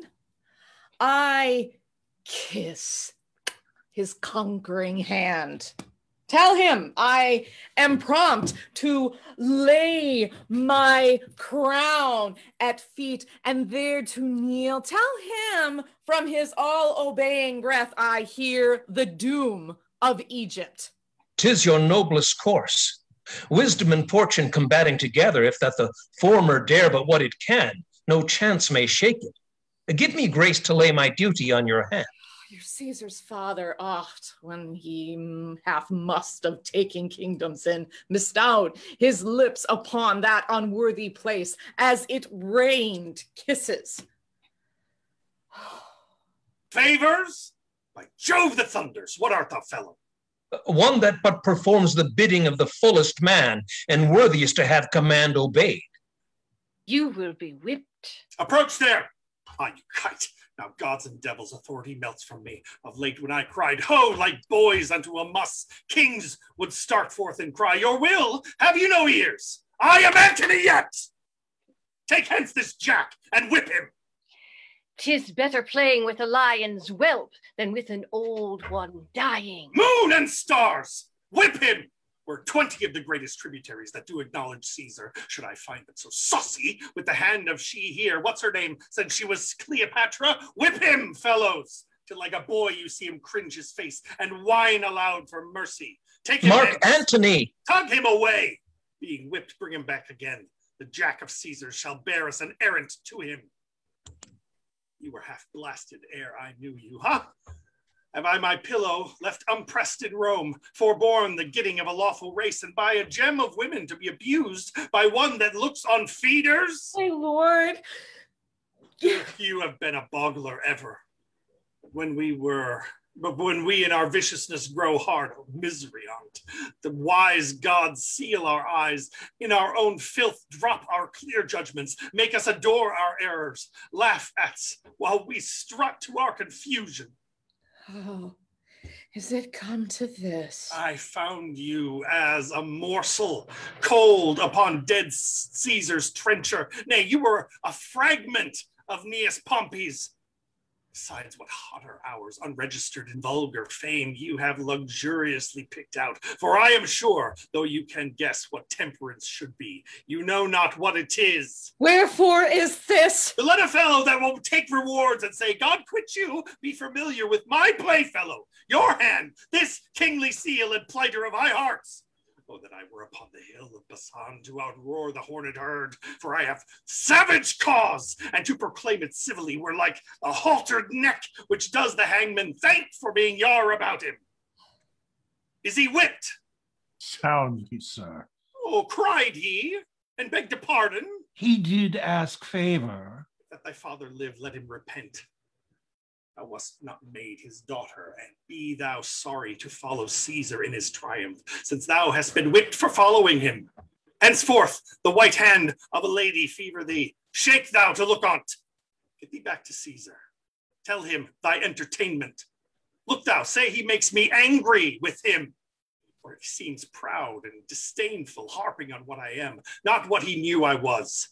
He makes me angry. And at this time, most easy 'tis to do it, when my good stars that were my former guides have empty left their orbs and shot their fires into the abysm of hell. If he mislike my speech and what is done, tell him he has Hipparchus, thy enfranched bondman, whom he may at pleasure whip or hang or torture, as he shall like to quit me. Urge it thou, hence with thy stripes, and be gone. Have you done yet? Alack, our terrene moon is now eclipsed, and it portends alone the fall of Antony. I must stay his time. So, to flatter Caesar, would you mingle eyes with one that ties his points? Not know me yet. Cold-hearted towards me? Ah, dear, if I be so, from my cold heart let heaven engender hail and poison it in the source, and the first stone drop in my neck. As it determines so dissolve my life, the next Caesarian smite, till by degrees the memory of my womb, together with my brave Egyptians, all by the candying of this pelleted storm, lie graveless, till the flies and gnats of Nile have buried them for prey. I am satisfied. Caesar sets down in Alexandria, where I will oppose his fate. Our force by land hath nobly held. Our severed navy too have knit again, and fleet threatening most sea-like. Where hast thou been, my heart? Hast thou here, lady? If from the field I shall return once more to kiss these lips, I will appear in blood, and I and my sword will earn our chronicle. There's no end yet. It's my brave lord. I will be treble-sinewed, hearted breeds, and fight maliciously, for when mine hours were nice and lucky, men did ransom lives of me for jests. But now I'll set my teeth and send to darkness all that stop me. Come, let's have one other gaudy night. Call to me all my sad captains. Fill our bowls once more. Let's mock the midnight bell. It is my birthday. I had thought to have held it poor, but since my lord is Antony again, I will be Cleopatra. We will yet do well. Call all his noble captains to my lord. Do so. We'll speak to them, and tonight I'll force the wine peep through their scars. Come on, my queen. They're sapient yet. The next time I do fight, I'll make death love me, or I will contend even with his pestilent scythe.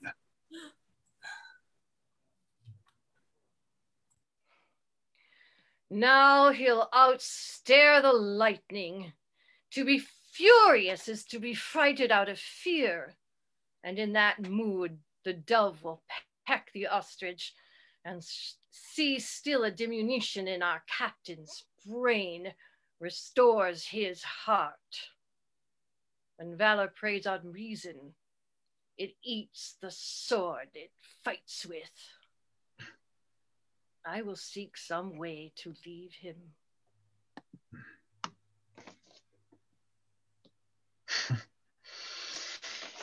He calls me a boy and chides as he had power to beat me out of Egypt. My messenger he hath whipped with rods, dares me to personal combat, Caesar to Antony. Let the old ruffian know. I have many other ways to die. Meantime, laugh at his challenge. Caesar must think, when one so great begins to rage, he's hunted even to falling. Give him no breath, but now make boot of his distraction. Never anger. Make good guard for itself. Let our best heads know that tomorrow, the last of many battles we mean to fight. Within our files there are of those that served Mark Antony, but late enough to fetch him in. See it done, and feast the army. We have stored to do it, and have earned the waste. Poor Antony. He will not fight with me, Domitius. No. Why should he not? He thinks, being 20 times of better fortune, he is 20 men to one. Tomorrow, soldier by sea and land I'll fight, or I will live, or bathe my dying honor in the blood shall make it live again. Wilt thou fight well? I'll strike and cry, take all. Well said, come on! Call forth my household servants. Let's tonight be bounteous as our meal. Give me thy hand. Thou hast been rightly honest. So hast thou. Thou and thou and thou, you have served me well, and kings have been your fellows. Means this? 'Tis one of those odd tricks which sorrow shoots out of the mind. And thou art honest too.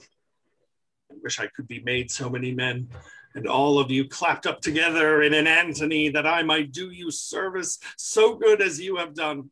The gods forbid. Ah, well, my good fellows, wait on me tonight. Scant not my cups, and make as much of me as when mine empire was your fellow too, and suffered my command. What does he mean? To make his followers weep? Tend me tonight. Maybe it is the period of your duty. Haply you shall not see me more, or if a mangled shadow. Perchance tomorrow you'll serve another master. I look on you as one that takes his leave. Mine honest friends, I turn you not away, but like a master married to your good service, stay till death. Tend me tonight, 2 hours, I ask no more, and the gods yield you for it. What means you, sir, to give them this discomfort? Look, they weep, and I, an ass, am onion-eyed. For shame, transform us not to women. Now, the witch take me if I meant it thus.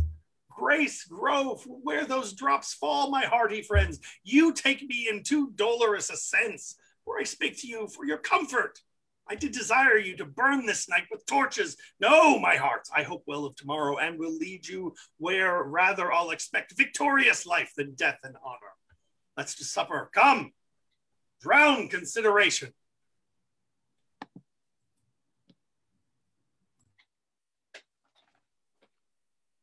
Brother, good night. Tomorrow is the day. It will determine one way. Fare you well. Heard you have nothing strange about the streets? Nothing. What news? But like, 'tis but a rumor. Good night to you. Well, sir, good night. Soldiers, have careful watch. And you, good night. Good night. Here we. And if tomorrow our navy thrive, I have an absolute hope our landmen will stand up.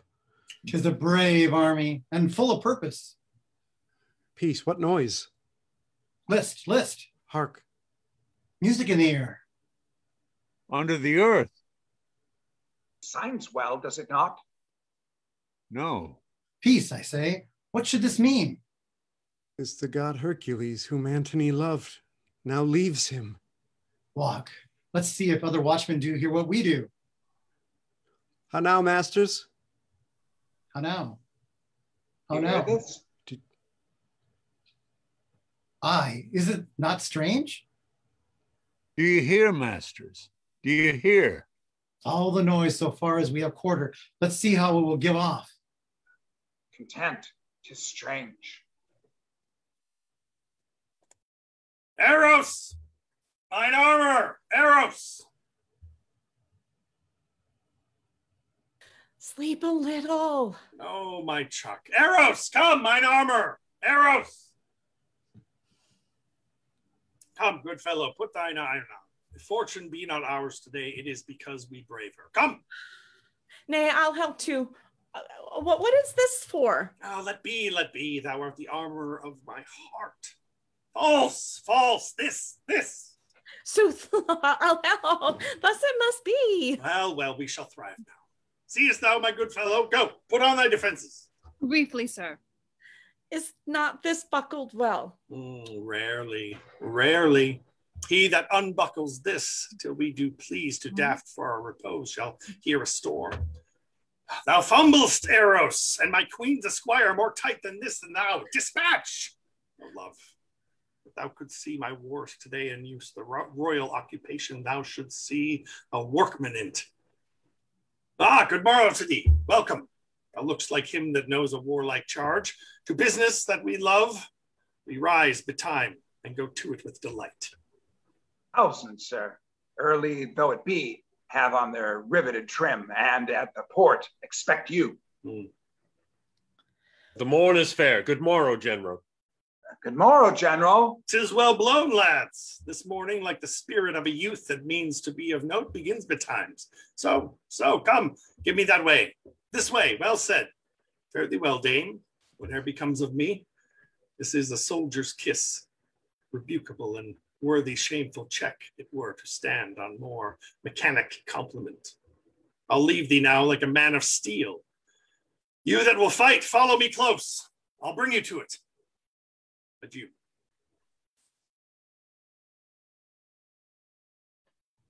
Please you retire to your chamber. Lead me. He goes forth gallantly, that he and Caesar might determine this great war in single fight. Then Antony, but now. Well, on.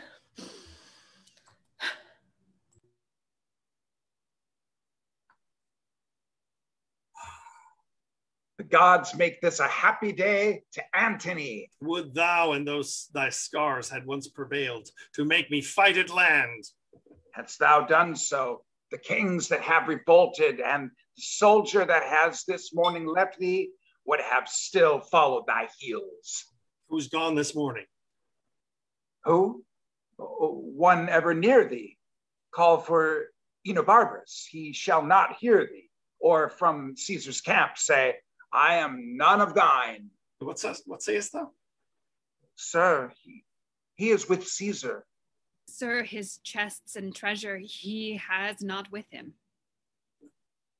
Is he gone? Most certain. Go, Eros, send his treasure after. Do it.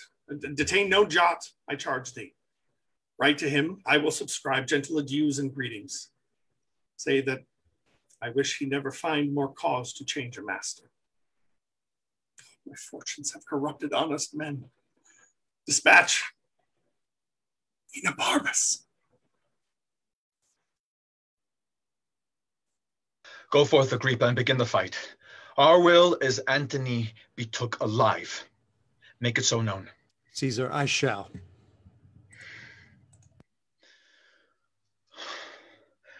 The time of universal peace is near. Prove this a prosperous day. The three-nooked world shall bear the olive freely. Antony is coming to the field. Go charge Agrippa, plant those that have revolted in the vant, that Antony may seem to spend his fury upon himself. Alexis did revolt and went to Judea on affairs of Antony. There did dissuade great Herod to incline himself to Caesar and leave his master Antony. For this pain Caesar hath hanged him. Canidius and the rest that fell away have entertainment, but no honorable trust. I have done ill, of which I do accuse myself so sorely that I will joy no more. Enobarbus, Antony hath after thee sent all thy treasure, with his bounty over plus. The messenger came on my guard, and at thy tent is now unloading of his mules. I give it you. Mock not, Enobarbus, I tell you true. Best you safe the bringer out of the host. I must attend mine office, or would have done it myself. Your emperor continues still a Jove. I am the villain of the earth, and I feel I am so most. Oh, Antony, thou mine of bounty, how wouldst thou have paid my better service when my turpitude that dost so crown with gold? This blows my heart. If swift thought break it not, a swifter mean shall overtake thought. But thought will do it, I feel. I fight against thee? No. I will go seek some ditch wherein to die. The foulest best fits my latter part of life. Retire. We have engaged ourselves too far. Caesar himself has work, and our oppression exceeds what we expected.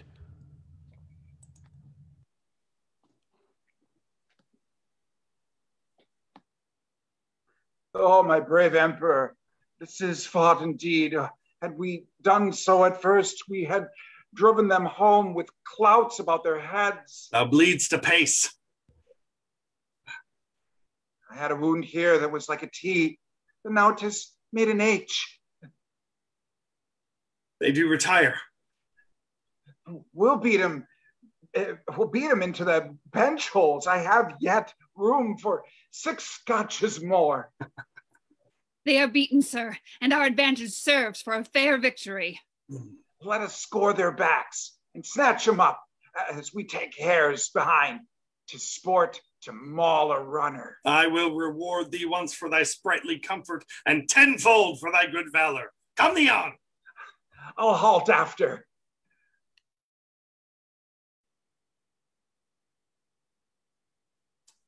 We've beat him to this camp. Run one before and let the queen know of our guests. Tomorrow, before the sun shall see us, we'll spill the blood that has today escaped. I thank you all.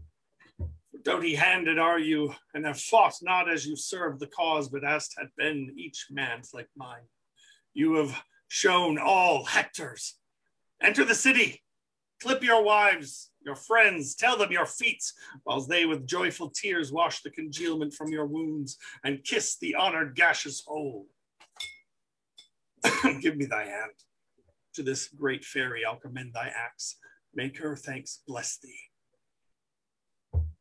Thou, day of the world, chain mine armed neck, leap thou, attire and all, through proof of harness to my heart, and there ride on the pants triumphing.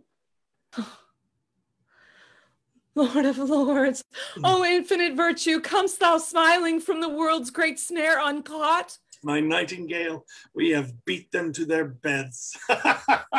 What, girl? Though gray, do something mingle with our younger brown, yet have we a brain that nourishes our nerves and can get a goal for goal of youth.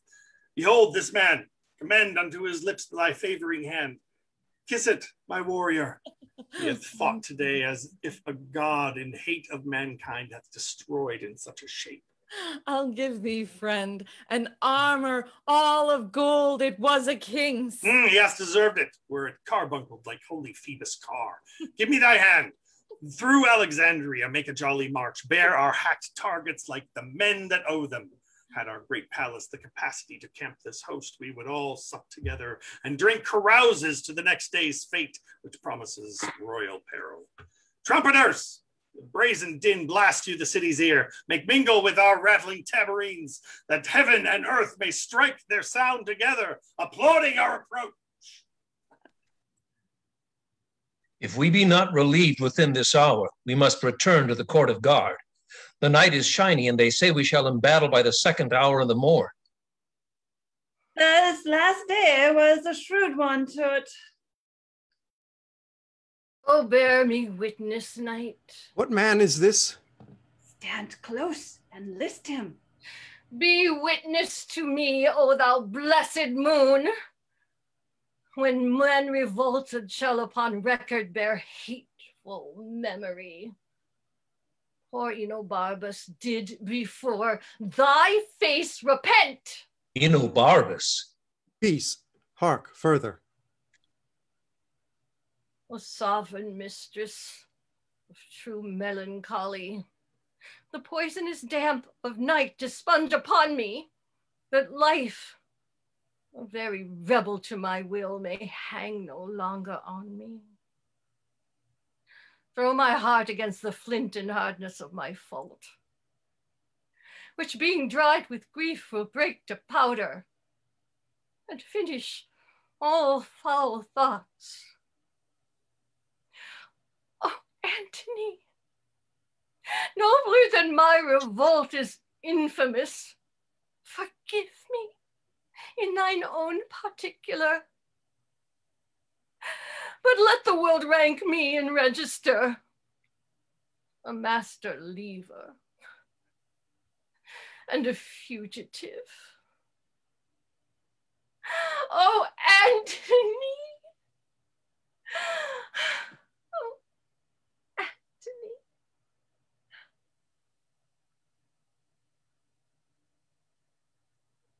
Speak to him. Let's hear him, for the things he speaks may concern Caesar. Let's do so, but he sleeps. Swoons, rather, for so bad a prayer as his was never yet for sleep. Go we to him. Awake, sir, awake, speak to us. Hear you, sir. The hand of death hath wrought him. Hark, the drums demurely wake the sleepers. Let us bear him to the court of guard. He is of note. Our hour is fully out. Come on, then. He may recover yet.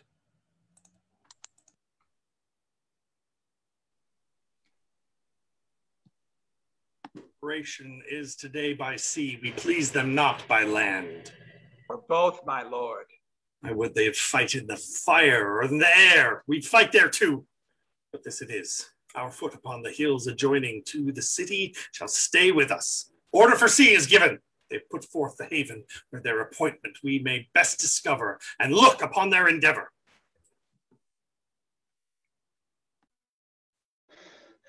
But being charged, we will be still by land, which as I taked we shall. For his best force is forth to man his galleys, to the vales, and hold our best advantage. Yet they are not joined. Where yon pine does stand, I shall discover all. I'll bring thee word straight how 'tis like to go.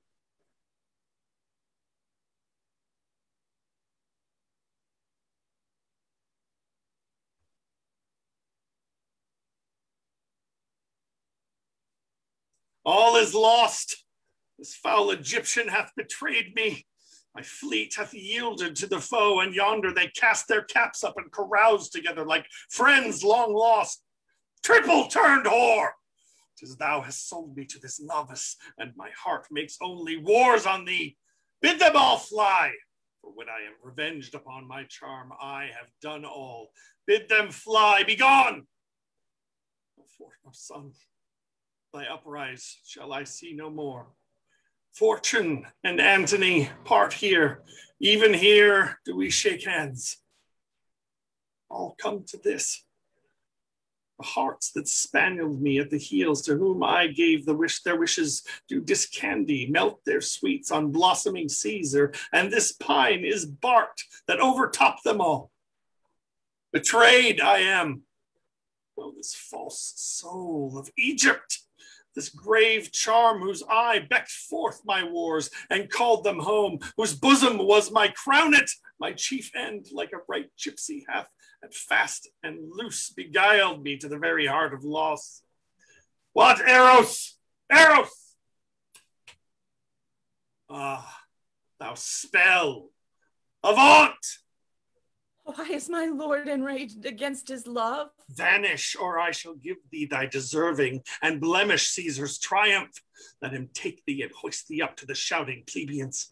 Follow his chariot like the greatest spot of all thy sex, most monster-like be shown for poor diminutives, for dolts, and let patient Octavia plow thy visage up with her prepared nails.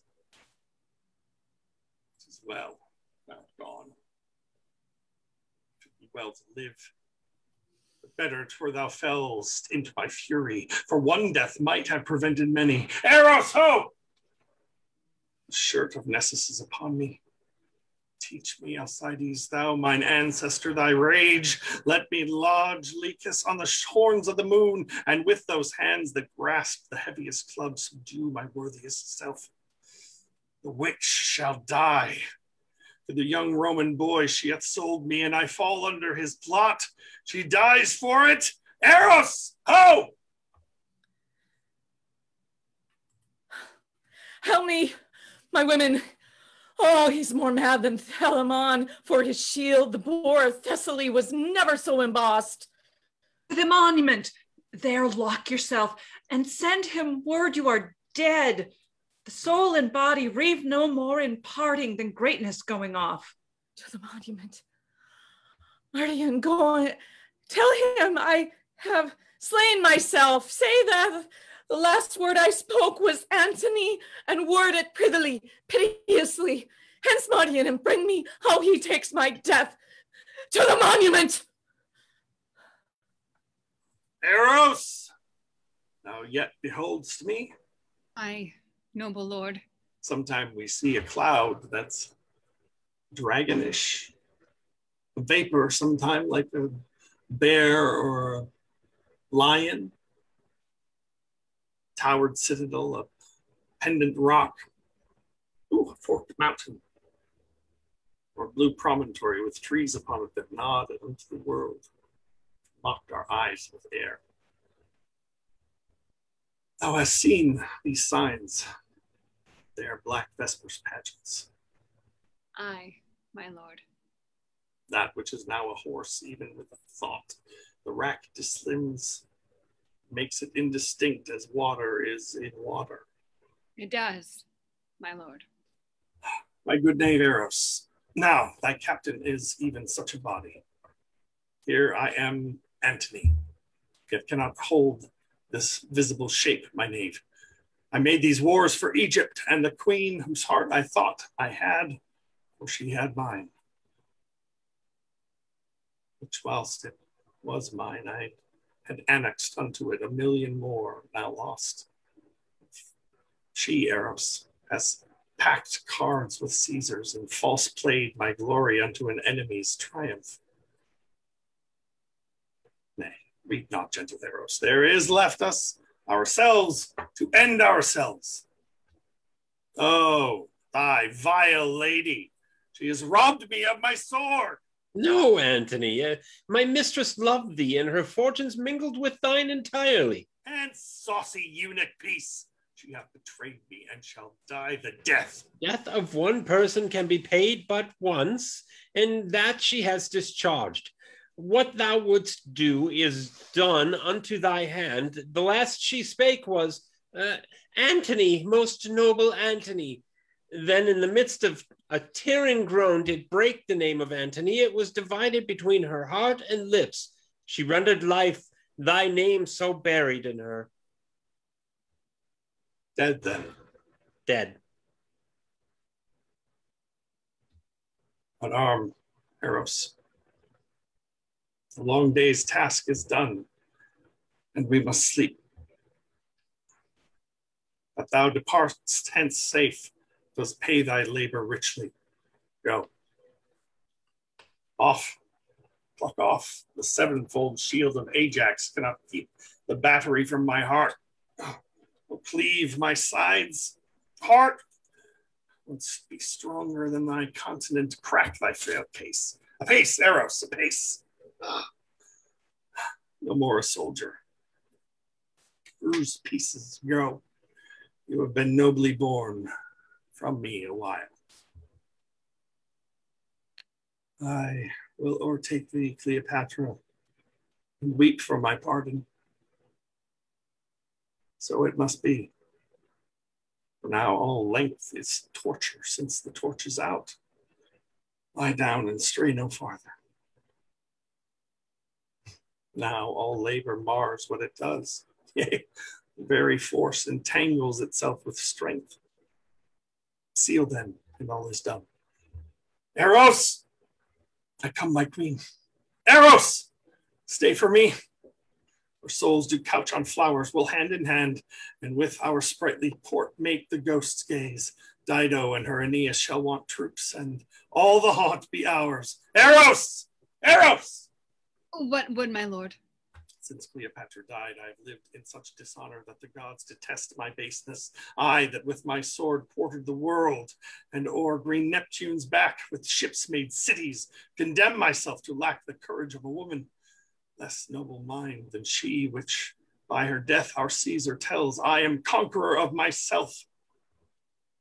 Thou art sworn, Eros, that when the exigent should come, which now has come indeed, when I should see thee behind me, the inevitable prosecution of my disgrace and horror, that on my command thou then wouldst kill me. Do it. The time has come. Thou strikest not me, 'tis Caesar thou defeatest. Put color in thy cheek. The gods withhold me. Shall I do that which all the Parthian darts, though enemy, lost aim and could not? Eros, wouldst thou be windowed in great Rome and see thy master thus, with pleached arms, bending down his corrigible neck, his face subdued to penetrative shame, whilst the wheeled seat of fortune, Caesar, drawn before him, branded his baseness that ensued? I would not see it. Come then. With a wound I must be cured. Draw that thy honest sword, which thou hast worn most useful for thy country.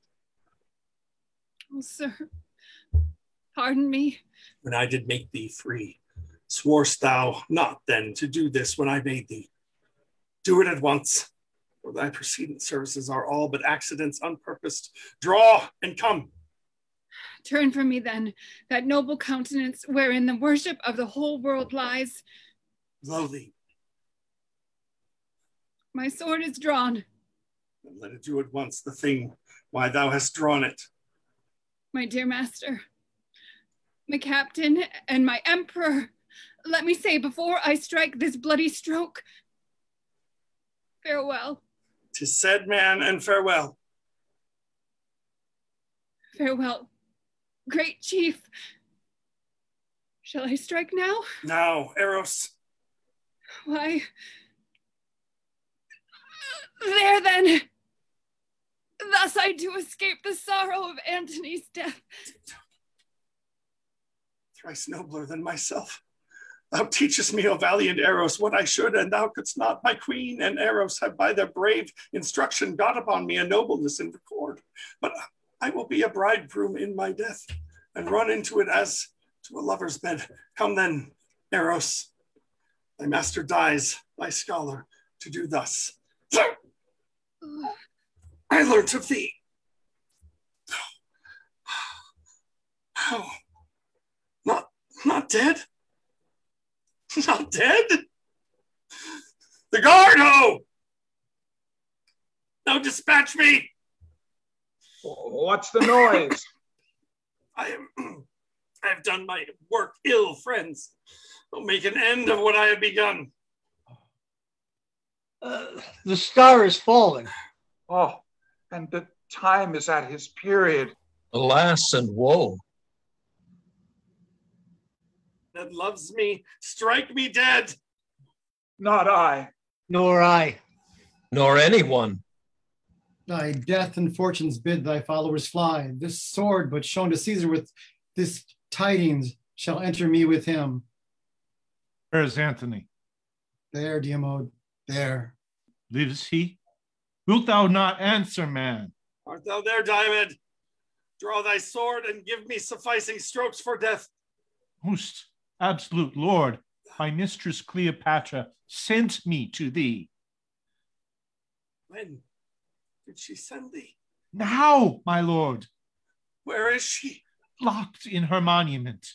She had a prophesying fear of what hath come to pass, for when she saw, which never shall be found, you did suspect she had disposed with Caesar, and that your rage would not be purged. You word she was dead, but fearing since how it might work, hath sent me to proclaim the truth. And I am come, I dread, too late. Too late. Good Diomed. Oh, my guard, I prithee. What ho! The emperor's guard! The guard! What ho! Come, come! Your lord calls. Bear me, good friends, where Cleopatra bides. 'Tis the last service I shall command you. Oh, or we, sir, you may not live to wear all your true followers out. Most heavy day. Nay, good my fellows, do not please sharp fate to grace it with your sorrows. Bid that welcome which comes to punish us, and we punish it, seeming to bear it lightly. Take me up. I have led you oft.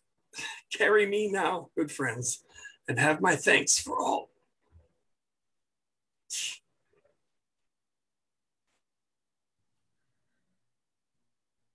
Oh, Charmian, I will never go from hence. Be comforted, good dear madam.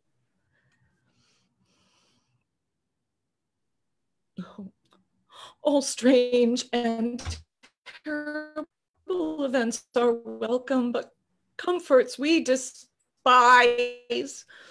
Our sighs of sorrow makes it.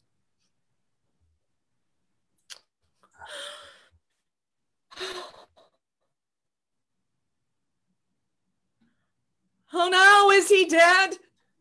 His death's upon him, but not dead. Look out the other side of your monument. His guard have brought him hither.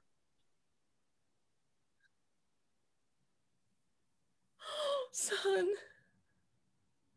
where in the great sphere thou movest in darkling, stand in the varying shore of the world. Antony, Antony, Antony, help, Charmian, help, I will say him hither. Peace. Not Caesar's valor hath o'erthrown Antony, but Antony's hath triumphed on itself. So it should be that none but Antony should conquer Antony, but woe 'tis so. I am dying, Egypt, dying. Ah. Only I hear importune death a while, until of many thousand kisses the poor last I lay upon thy lips. I dare not, dear my lord, pardon, I dare not, lest I be taken. Not the imperious show of the full fortune Caesar ever shall be broached with me, if knife, drug, serpent have edge, sting, or operation. I am safe. Your wife Octavia with her modest eyes and still conclusion shall. But come, Antony, help me. My women, we must draw thee up. Assist, good friends. Oh, quick, or I am gone. Your sport indeed, how heavy weighs my lord. Our strength is all gone into heaviness that makes the weight. Had I great Juno's power, strong-winged Mercury would fetch thee up and set thee by Jove's side. You come a little, wishes wherever fools. Come.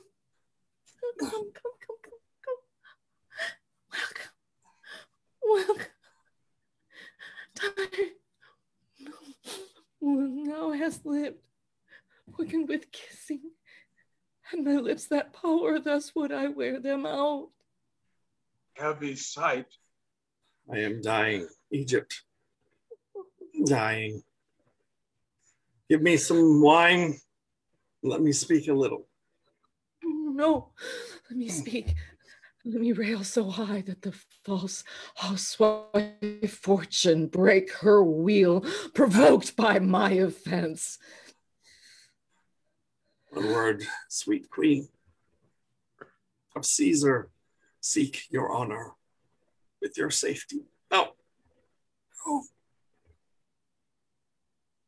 They do not go together. Gentle, hear me. None about Caesar trust. But Proculeius. My resolution and my hands I'll trust. None about Caesar. The miserable change now at my end lament nor sorrow at. But please your thoughts in feeding them with those my former fortunes, wherein I lived, the greatest prince of the world, the noblest. And do now not basely die, not cowardly put off my helmet to my countrymen. A Roman, by a Roman valiantly vanquished. Now my spirit is going. Oh, I can no more. Noblest of men, wast I? Hast thou no care of me? I shall abide in this dull world, which in thy absence is no better than a sty. See, my women. Oh. The crown of the earth doth melt. Lord. Oh, whither is the garland of the war? The soldier's pole is fallen. Oh, young boys and girls are level now with men. The odds is gone, and there is nothing left remarkable beneath the visiting moon. Oh, quietness, lady. Oh, she's dead too, our sovereign. Lady. Madam. Oh, madam. Oh, Royal Egypt Empress. Peace, Iris.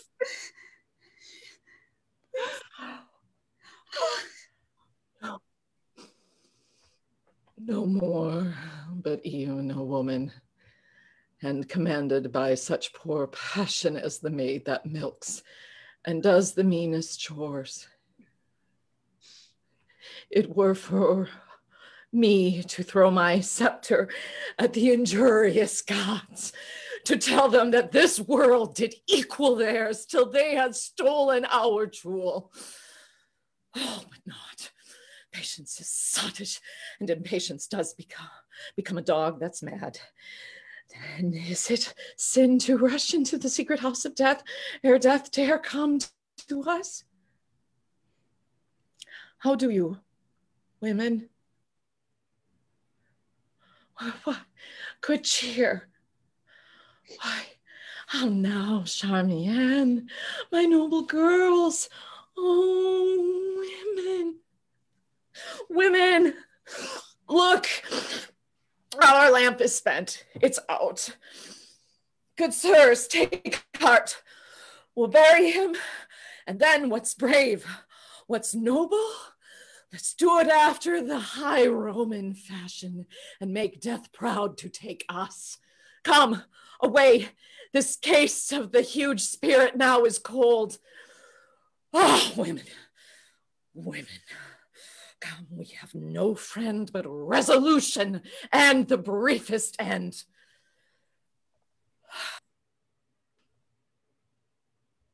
Go to him, Dolabella, bid him yield. Being so frustrate, tell him she mocks the pauses that he makes. Caesar, I shall. Wherefore is that? And what art thou that darest appear thus to us? I am called Decretas.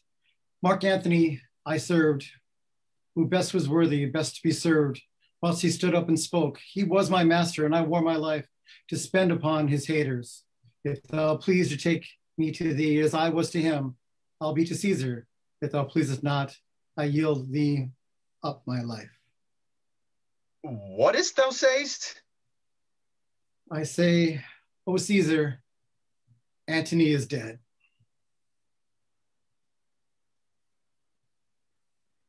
A breaking of so great a thing should make a greater crack.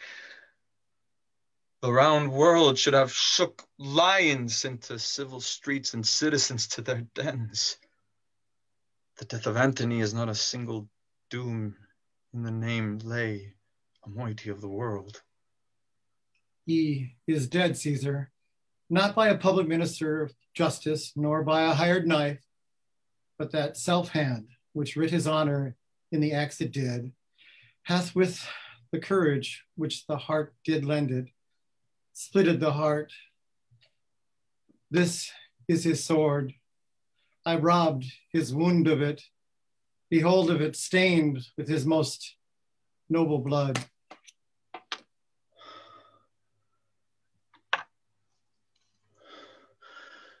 Look you sad, friends. The gods rebuke me, but it is tidings to wash the eyes of kings. And strange it is that nature must compel us to lament our most persisted deeds.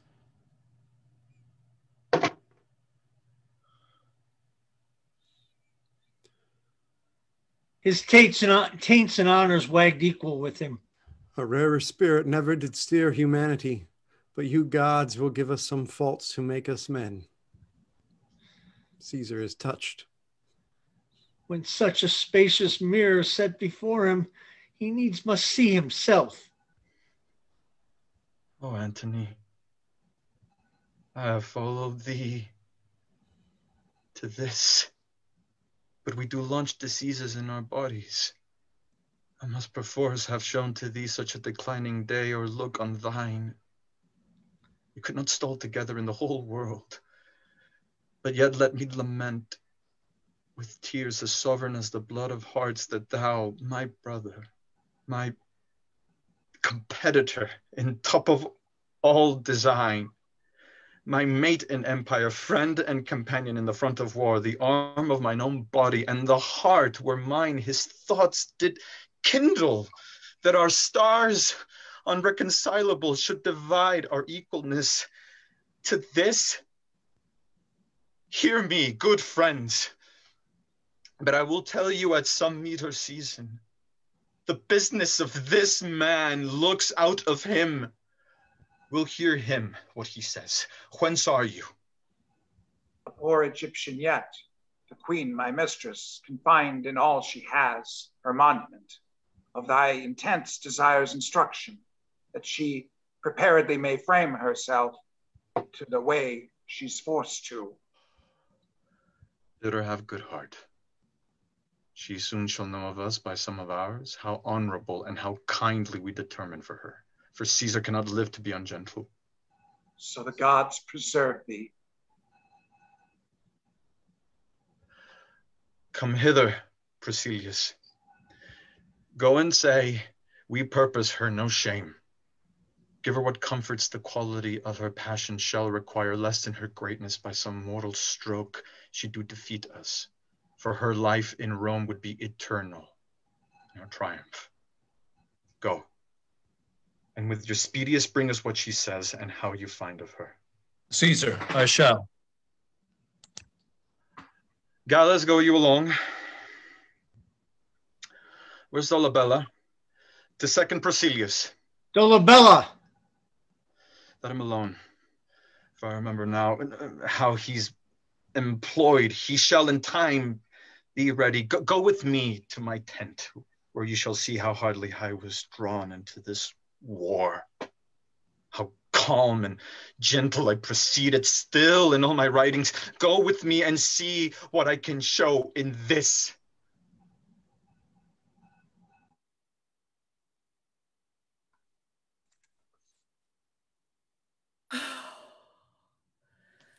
My desolation does begin to make a better life. 'Tis paltry to be Caesar. Not being Fortune, he's but Fortune's knave, a minister of her will.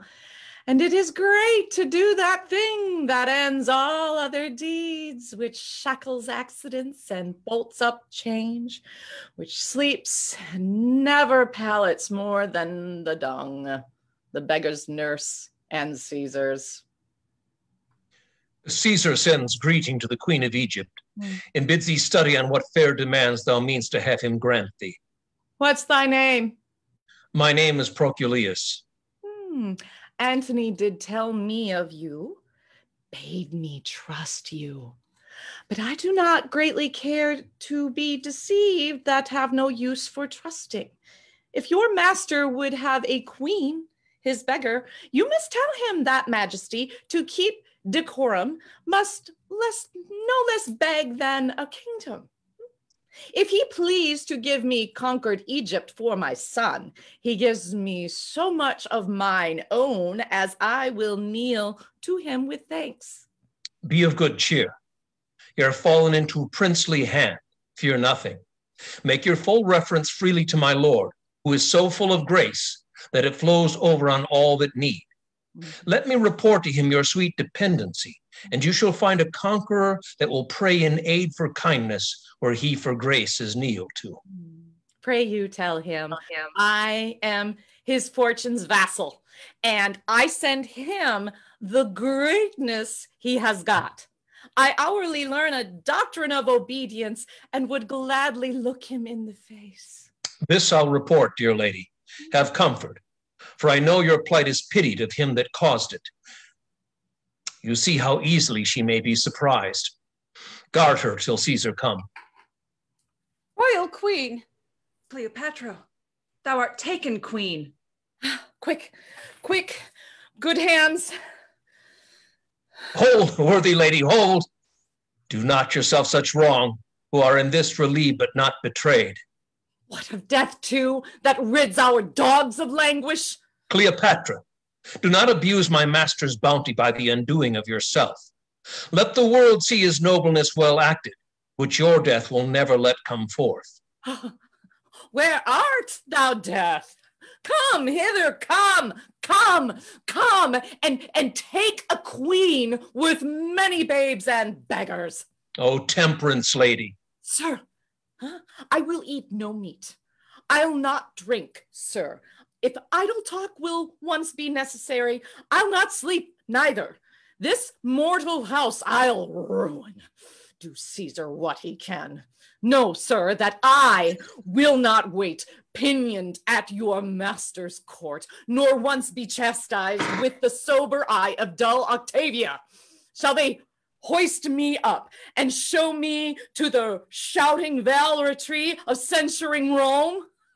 Rather a ditch in Egypt be gentle grave unto me. Rather on Nilus's mud lay me stark naked, and let the water flies blow me into a boring. Rather make my country's high pyramids my giblet, and hang me up in chains. You do extend these thoughts of horror further than you shall find cause in Caesar. Proculeius, what thou hast done thy master Caesar knows, and he hath sent for thee. For the queen, I'll take her to my guard. So, Dolabella, it shall content me best. Be gentle to her. To Caesar I will speak what you shall please, if you'll employ me to him. Say, I would die. Most noble Empress, you have heard of me. I cannot tell. Assuredly you know me. No matter, sir. What I have heard or known, you'll laugh when boys or women tell their dreams. Is it not your trick? I understand not, madam. Oh, I dreamt there was an Emperor Antony. Oh, such another sleep that I might see but such another man. If it might please you. Oh, his face was as the heavens, and therein stuck a moon, a sun and moon, which kept their course and lighted the little of the earth. A most sovereign creature. His legs bestride the ocean, his reared arm crested the world, and his voice was property as all the tuned spheres, and that to his friends. But when he meant to quail and shake the orb, he was as rattling thunder. For his bounty, there was no winter in it, and autumn it was that grew the more by reaping. His delights were dolphin-like. They showed his back above the element they lived in, and his livery walked into crowns and crownets. Realms and islands were as plates dropped from his pocket. Cleopatra. Think you there was or might be such a man as this I dreamt of? Gentle madam, no. You lie up to the hearing of the gods. But if there be, nor ever were one such, it's past the size of dreaming. Nature wants stuff to vie strange forms with fancy, yet to imagine an Antony were nature's peace against fancy, condemning shadows quite. Hear me, good madam. Your loss is as yourself great, and you bear it as answering to the weight. Would I might never o'ertake pursued success, but I do feel by the rebound of yours a grief that smites my very heart at root. I thank you, sir. Know you what Caesar means to do with me? I am loath to tell you what I would you knew. Nay, pray you, sir.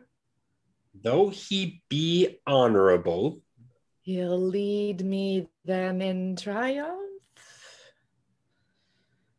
Madam, he will, I know it. Make way there, Caesar.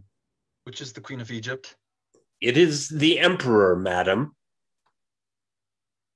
Arise. You shall not kneel. I pray you rise. Rise, Egypt.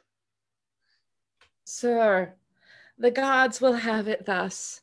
My master and my lord, I must obey. Take to you no hard thoughts. The record of what injuries you did us, though written in our flesh, we shall remember as things but done by chance.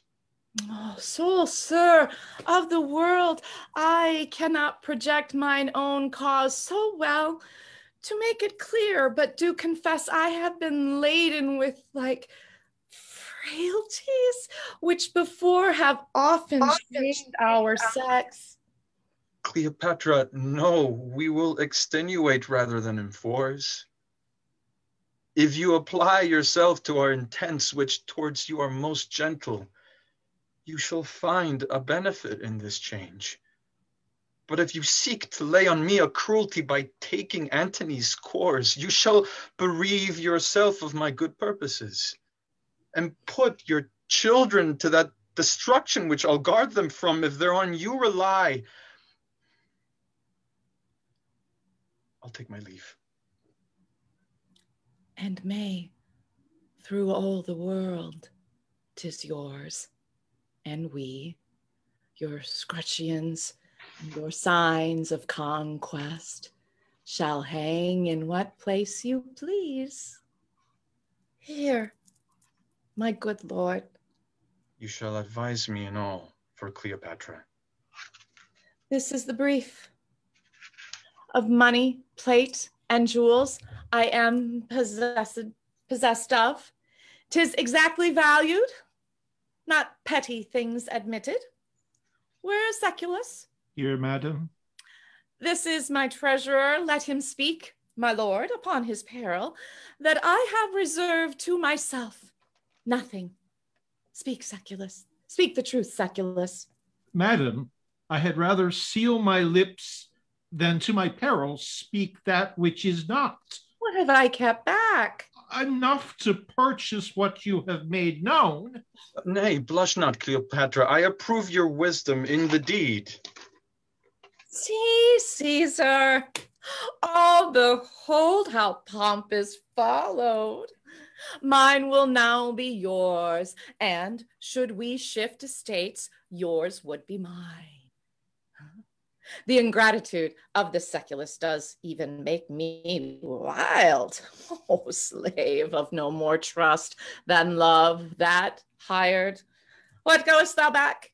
Thou shalt go back, I warrant thee, but I'll catch thine eyes, though they have had wings. Slave, soulless villain, dog, oh, rarely base. Good queen, let us entreat you. Oh, Caesar, what a wounding shame is this, that thou vouchsafing here to visit me, doing the honor of thy lordliness, to one so meek that mine own servant should parcel the sum of my disgraces by addition of his envy. Say, good Caesar, that I some lady trifles have reserved, emollient toys, things of such dignity as we greet modern friends withal, and say some nobler token I have kept apart for Livia and Octavia. To induce their meditation must I be unfolded with one that I have bred? Oh, the gods, it smites me beneath the fall I have. Prithee, go hence, or I shall show the cinders of my spirits through the ashes of my chance. Wert thou a man, thou wouldst have mercy on me. Forbear, Seleucus.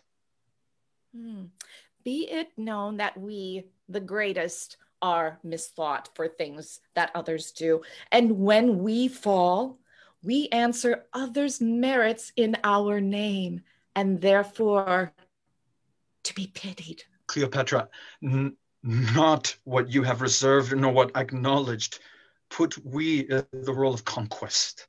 Still, be it yours. Bestow it at your pleasure, and believe Caesar's no merchant to make prize with you of things that merchants soul. Therefore be cheered. Make not your thoughts your prisons. No, dear queen. For we intend so to dispose you as yourself shall give us counsel. Feed and sleep. Our care and pity is so much upon you that we remain your friend. And so, adieu. Oh, my master and my lord. Not so. Adieu.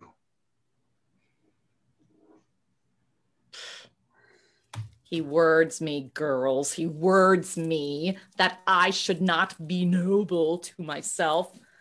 Oh, but hark thee, Charmian. Finish, good lady. The bright day is done and we are for the dark. Oh, hi thee again. I have spoke already, and it is provided. Go put to in haste. Madam, I will. Where's the queen? Behold, sir. Dolabella. Madam, as thereto sworn by your command, which my love makes religion to obey, I tell you this. Caesar through Syria intends his journey, and within 3 days you with your children will he send before. Make your best use of this. I have performed your pleasure and my promise. Dolabella, I shall remain your debtor. I, your servant. Adieu, good queen. I must attend on Caesar. Farewell, and thanks. Now, Iris, what thinkest thou? Thou, an Egyptian puppet, shall be shown in Rome, as well as I. Mechanic slaves with greasy aprons, rules, and hammers shall uplift us to the view. In their thick breaths, rank of gross diet, shall we be enclouded and forced to drink their vapor? Oh, the gods forbid. Oh, nay, 'tis most certain Iris saucy licitors will catch us like strumpets, and scald rhymers ballad us out a tune. The quick comedians extemporally will stage us and present our Alexandrian revels. Antony shall be brought drunken forth, and I shall see some squeaking Cleopatra boy, my greatness, a posture of a whore. Oh, the good gods. Nay, that's certain. I'll never see it, for I am sure my nails are stronger than mine eyes. Well, that's the way to fool their preparation and to conquer their most absurd intents. Now, Charmian, go show me my women, like a queen. Go fetch my best attires. I am again for Cindus to meet Mark Antony. Sirrah Iris, go. Now, noble Charmian, will dispatch indeed, and when thou hast done this chore, I'll give thee leave to play till doomsday. Bring our crown and all. Wherefore this noise? Here is a rural fellow that will not be denied your highness's presence. He brings you figs. Let him come in. What a poor instrument may do a noble deed. Brings me liberty. My resolution placed, and I have nothing of woman in me. Now, from head to foot, I am marble constant. Now the fleeting moon, no planet is of mine. This is the man. Avoid and leave him. Hast thou the pretty worm of Nihilus there that kills and pains not? Truly, I have him, but I would not be the party that should desire you to touch him, for his biting's immortal. Those that do die of it do seldom or never recover. Rememberest thou any that have died on it? Very many, men and women too. I heard of one of them no longer than yesterday, a very honest woman, but something given to lie, as a woman should not do, but in the way of honesty. How she died of the biting of it, what pain she felt. Oh, truly, she makes a very good report to the worm, but he that will believe all that they say shall never be saved by half that they do. But this is most fallible. The worm's an odd worm. Get thee hence. Farewell. I wish you all joy of the worm. Farewell. You must think this. Look you, that the worm will do his kind. Aye. Farewell. Look you, the worm is not to be trusted, but in the keeping of wise people. For indeed there is no goodness in the worm. Take thou no care. It shall be heeded. Very good. Give it nothing, I pray you, for it is not worth the feeding. Will it eat me? You must not think I am so simple, but I know the devil himself will not eat a woman. I know that a woman is a dish for the gods, if the devil dress her not. But truly, these same whoreson devils do the gods great harm in their women, for in every 10 that they make, the devils mar 5. Get thee gone. Farewell. Forsooth, I wish you joy of the worm.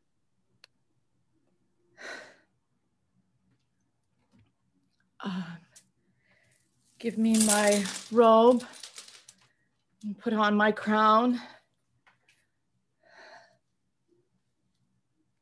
I have, immortal longings in me. Now, no more Oh, the juice of Egypt's grape shall moist this lip. Ere, good Iris, quick. Methinks I hear Antony call. I see him rouse himself to praise my noble act. I hear him mock the luck of Caesar, which the gods give men to excuse their after wrath. Husband, I come. Now to that name, my courage, prove my title. I am fire and air. My other elements I give to baser life. So, what have you done? Come then, and take the last warmth of my lips. Farewell, kind Charmian. Iris long. Farewell.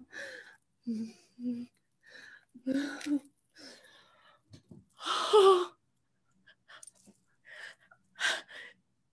Thy aspect in my lips does fall. If thou in nature canst so gently part the stroke of death as a lover's pitch, which urgent is desired, dost thou lie still? If thou thus vanishest, thou tell'st the world it is not worth leave taking. It is all thick cloud and rain that I may say the gods themselves do weep. This proves me base. If she first meet the curled Antony, he'll make demand of her and spend that kiss which is my heaven to have. Come, the mortal wretch. Go, and with those sharp teeth, this not intrinsic of my once me.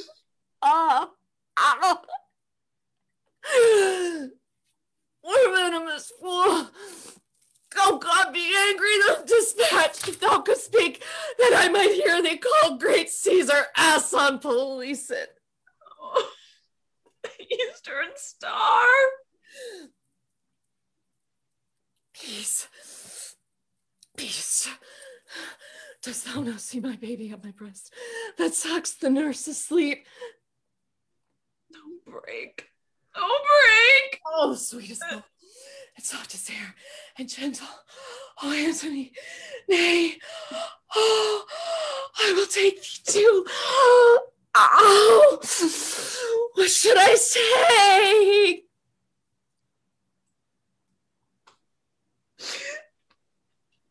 In this vile world, so fare thee well. Now boast thee death. In thy possession lies a lass unparalleled. Downy windows, close, and golden Phoebus never be beheld of eyes again so royal. Oh, your crown's awry. I'll mend it and then play. Where's the queen? Speak softly. Wake her not. Caesar hath sent. Oh, too slow a messenger. Oh, come, a base dispatch. I partly feel thee. Approach, all's not well. Caesar's beguiled. There's Dolabella sent from Caesar. Call him. What work is here, Charmian? Is this well done? It is well done, and fitting for a princess descended of so many royal kings. Soldier! How goes it here? All dead. Caesar, thy thoughts touch their effects in this. Myself art coming to see performed the dreaded act which thou so soughtst to hinder. Away there, away for Caesar. Oh, sir, you are too sure an augurer that you did fear is done. Bravest at the last. She leveled at our purposes and being royal took her own way. The manner of their deaths, I do not see them bleed. Who was last with them? A simple countryman that brought her figs, and this was the basket. Poison, then. Oh, Caesar, this Charmian lived, but now she stood and spake. I found her trimming up the diadem on her dead mistress. Trembling she stood, and on the sudden dropped.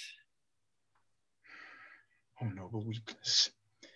If they had swallowed poison, it would appear by external swelling, but she looks like asleep as she would catch another Antony in her strong toil of grace. Here on her breast there is a vent of blood, and something blown. The like is on her arm. This is the aspic's trail, and these figs have slime upon them, such as the aspic leaves upon the caves of Nile. Most probable that so she died. For her physician tells me she hath pursued conclusions infinite of easy ways to die. Take up her bed, and bear her women from the monument. She shall be buried by her Antony.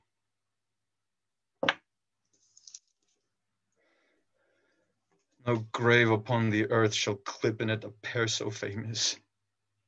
High events as these strike those that make them, and their story is no less in pity than his glory which brought them to be lamented.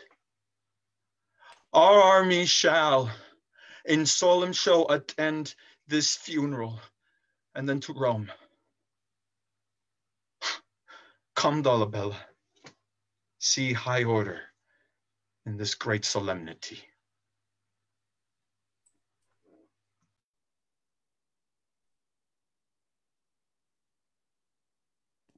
All right, come back in.